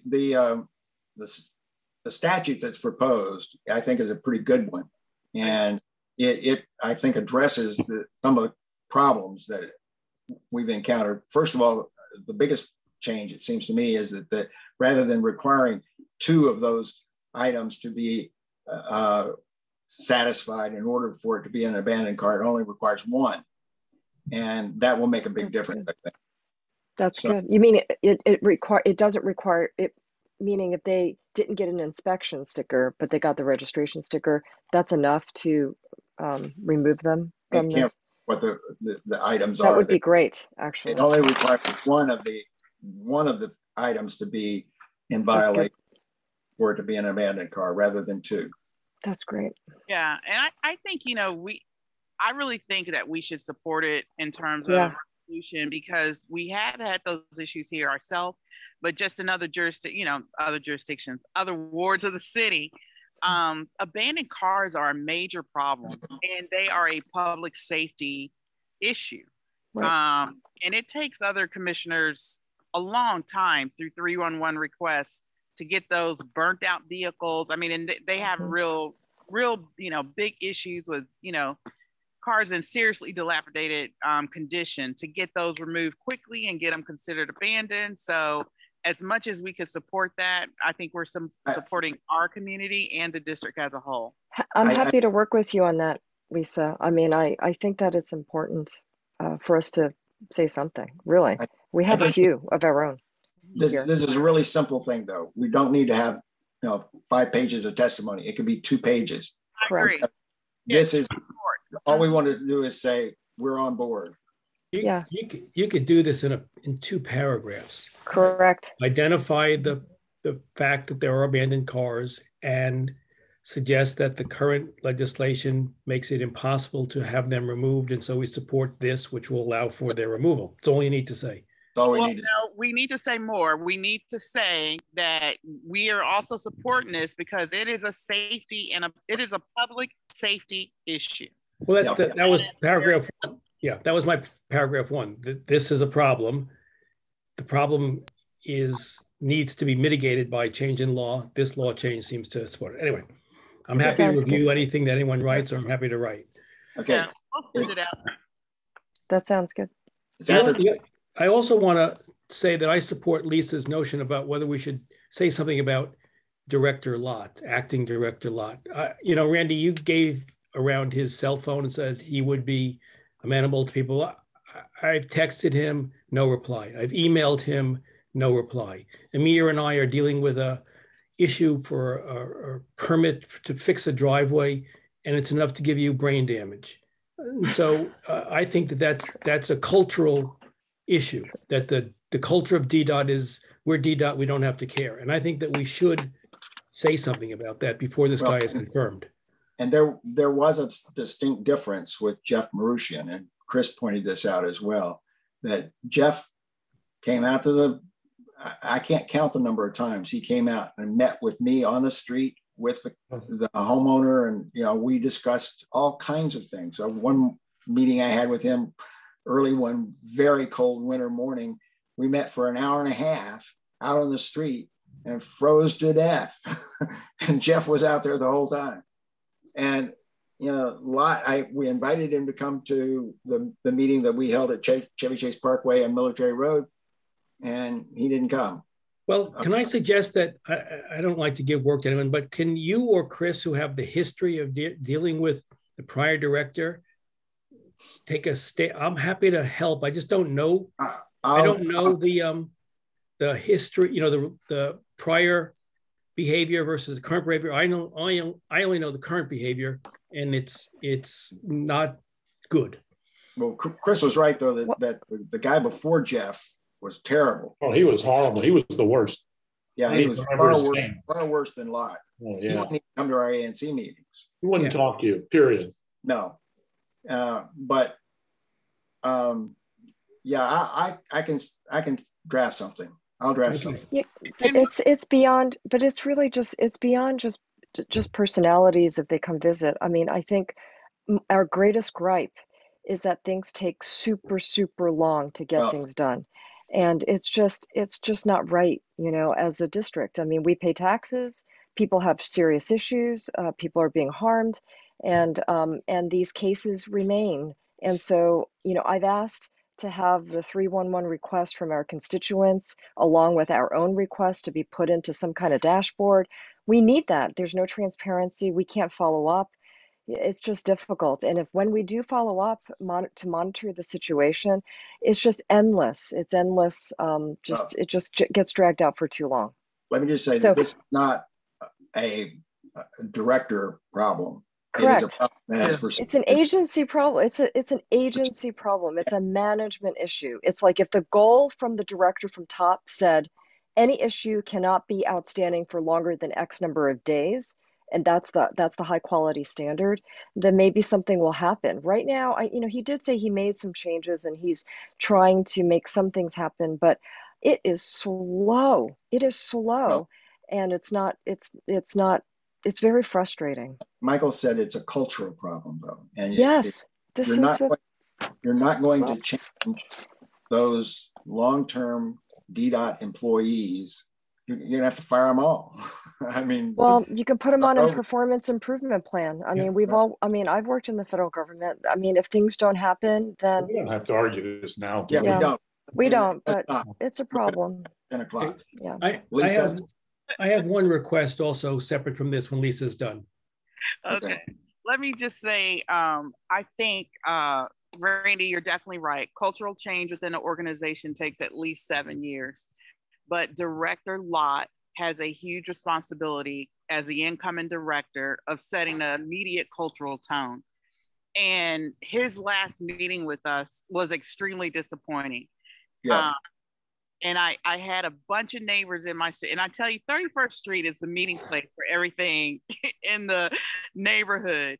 Out today, talking a sidewalk issue, talking a Chestnut Street issue, and just, the lack of engagement. So I think it's important, and I don't know if the ANC has done this before. I know there are other ANCs that are talking about doing the same thing, that we, when we have someone that's coming up for appointment, I think it's a very opportune time for us to say what our vision, what our expectation is going to be for them. And, I think it's a for us to say whether they're meeting or not. And at the point in time, whether we would, say we agree to confirm you. If we're stuck with, the way his behavior has been for the entirety of his term, that's a problem. Yeah, I think more than opposing his appointment, though, it's more giving him a heads up and the committee a heads up that this is what we expect. And yes, because the likelihood, this is our experience and this is what we expect. Yeah. The experience has been really, really not great. Well, except I would think that you would say, not all around, but not great. Yeah, but I think you'd say that unless there are affirmative, there's affirmative testimony at his hearing that he hears this and he intends to do something about it, then we oppose. Well, as a practical matter, he's not going to be. It's not going to matter. No, he's going to be approved. Well, one thing, Randy, though, what's that guy's name who used to hold, I don't know if he still does those ANC citywide meetings? Eshan. No, he's Shander. No, the other, Shander. Well, I wonder whether or not it's worth sort of reaching out, Lisa and I talked about reaching out to him and say, if ANCs across the city are having the same issue, which I can't believe they're not, that the ANC as a collective entity issues a statement of sort of concern or disapproval or whatever, however we want to fashion it. I don't think Shander's doing those meetings anymore right now. I haven't seen him lately anyway. I talk to Shander all the time though, so I can ask him about it. Yeah, would you? Yeah. That'd be great. But I do want to go back to this dashboard idea. Early on in February, I did talk to our representative, and let's get it. Let's end this meeting soon. Okay. We can go on all night. We're not going to go on all night. So, Randy, just to confirm, you're going to do some preliminary on the lot nomination resolution. Yes. Okay, and then we'll add and whatever. Come up with the thing. Okay. Because I have one small business matter, which is when we were at the farmers market, we observed that we need a sign that fits on a card table. So Connie drafted one. I sent it off to a reproduction, whatever they're called, the print shop, and I think I'll get a price tomorrow, which I think is about $75 to print out one of those, sort of like the long one we have. And I wanted to say, is that okay if we authorize? Is fine. Something like that. And the other thing we could do if we wanted to is get yard sign like things to put. Yeah, let's also. have a discussion. Let's not have that tonight. Okay, so but do I have authority to order the? Well, if it's $75, yes. Something like that. It's under $100. Okay. Anything you say now, he's going to say yes because he wants to get off the call. No. So just keep asking. I'm just kidding. Peter, is it going to take 4 seconds? God, more. Adjourn. I move we adjourn. Okay. Good night, everyone.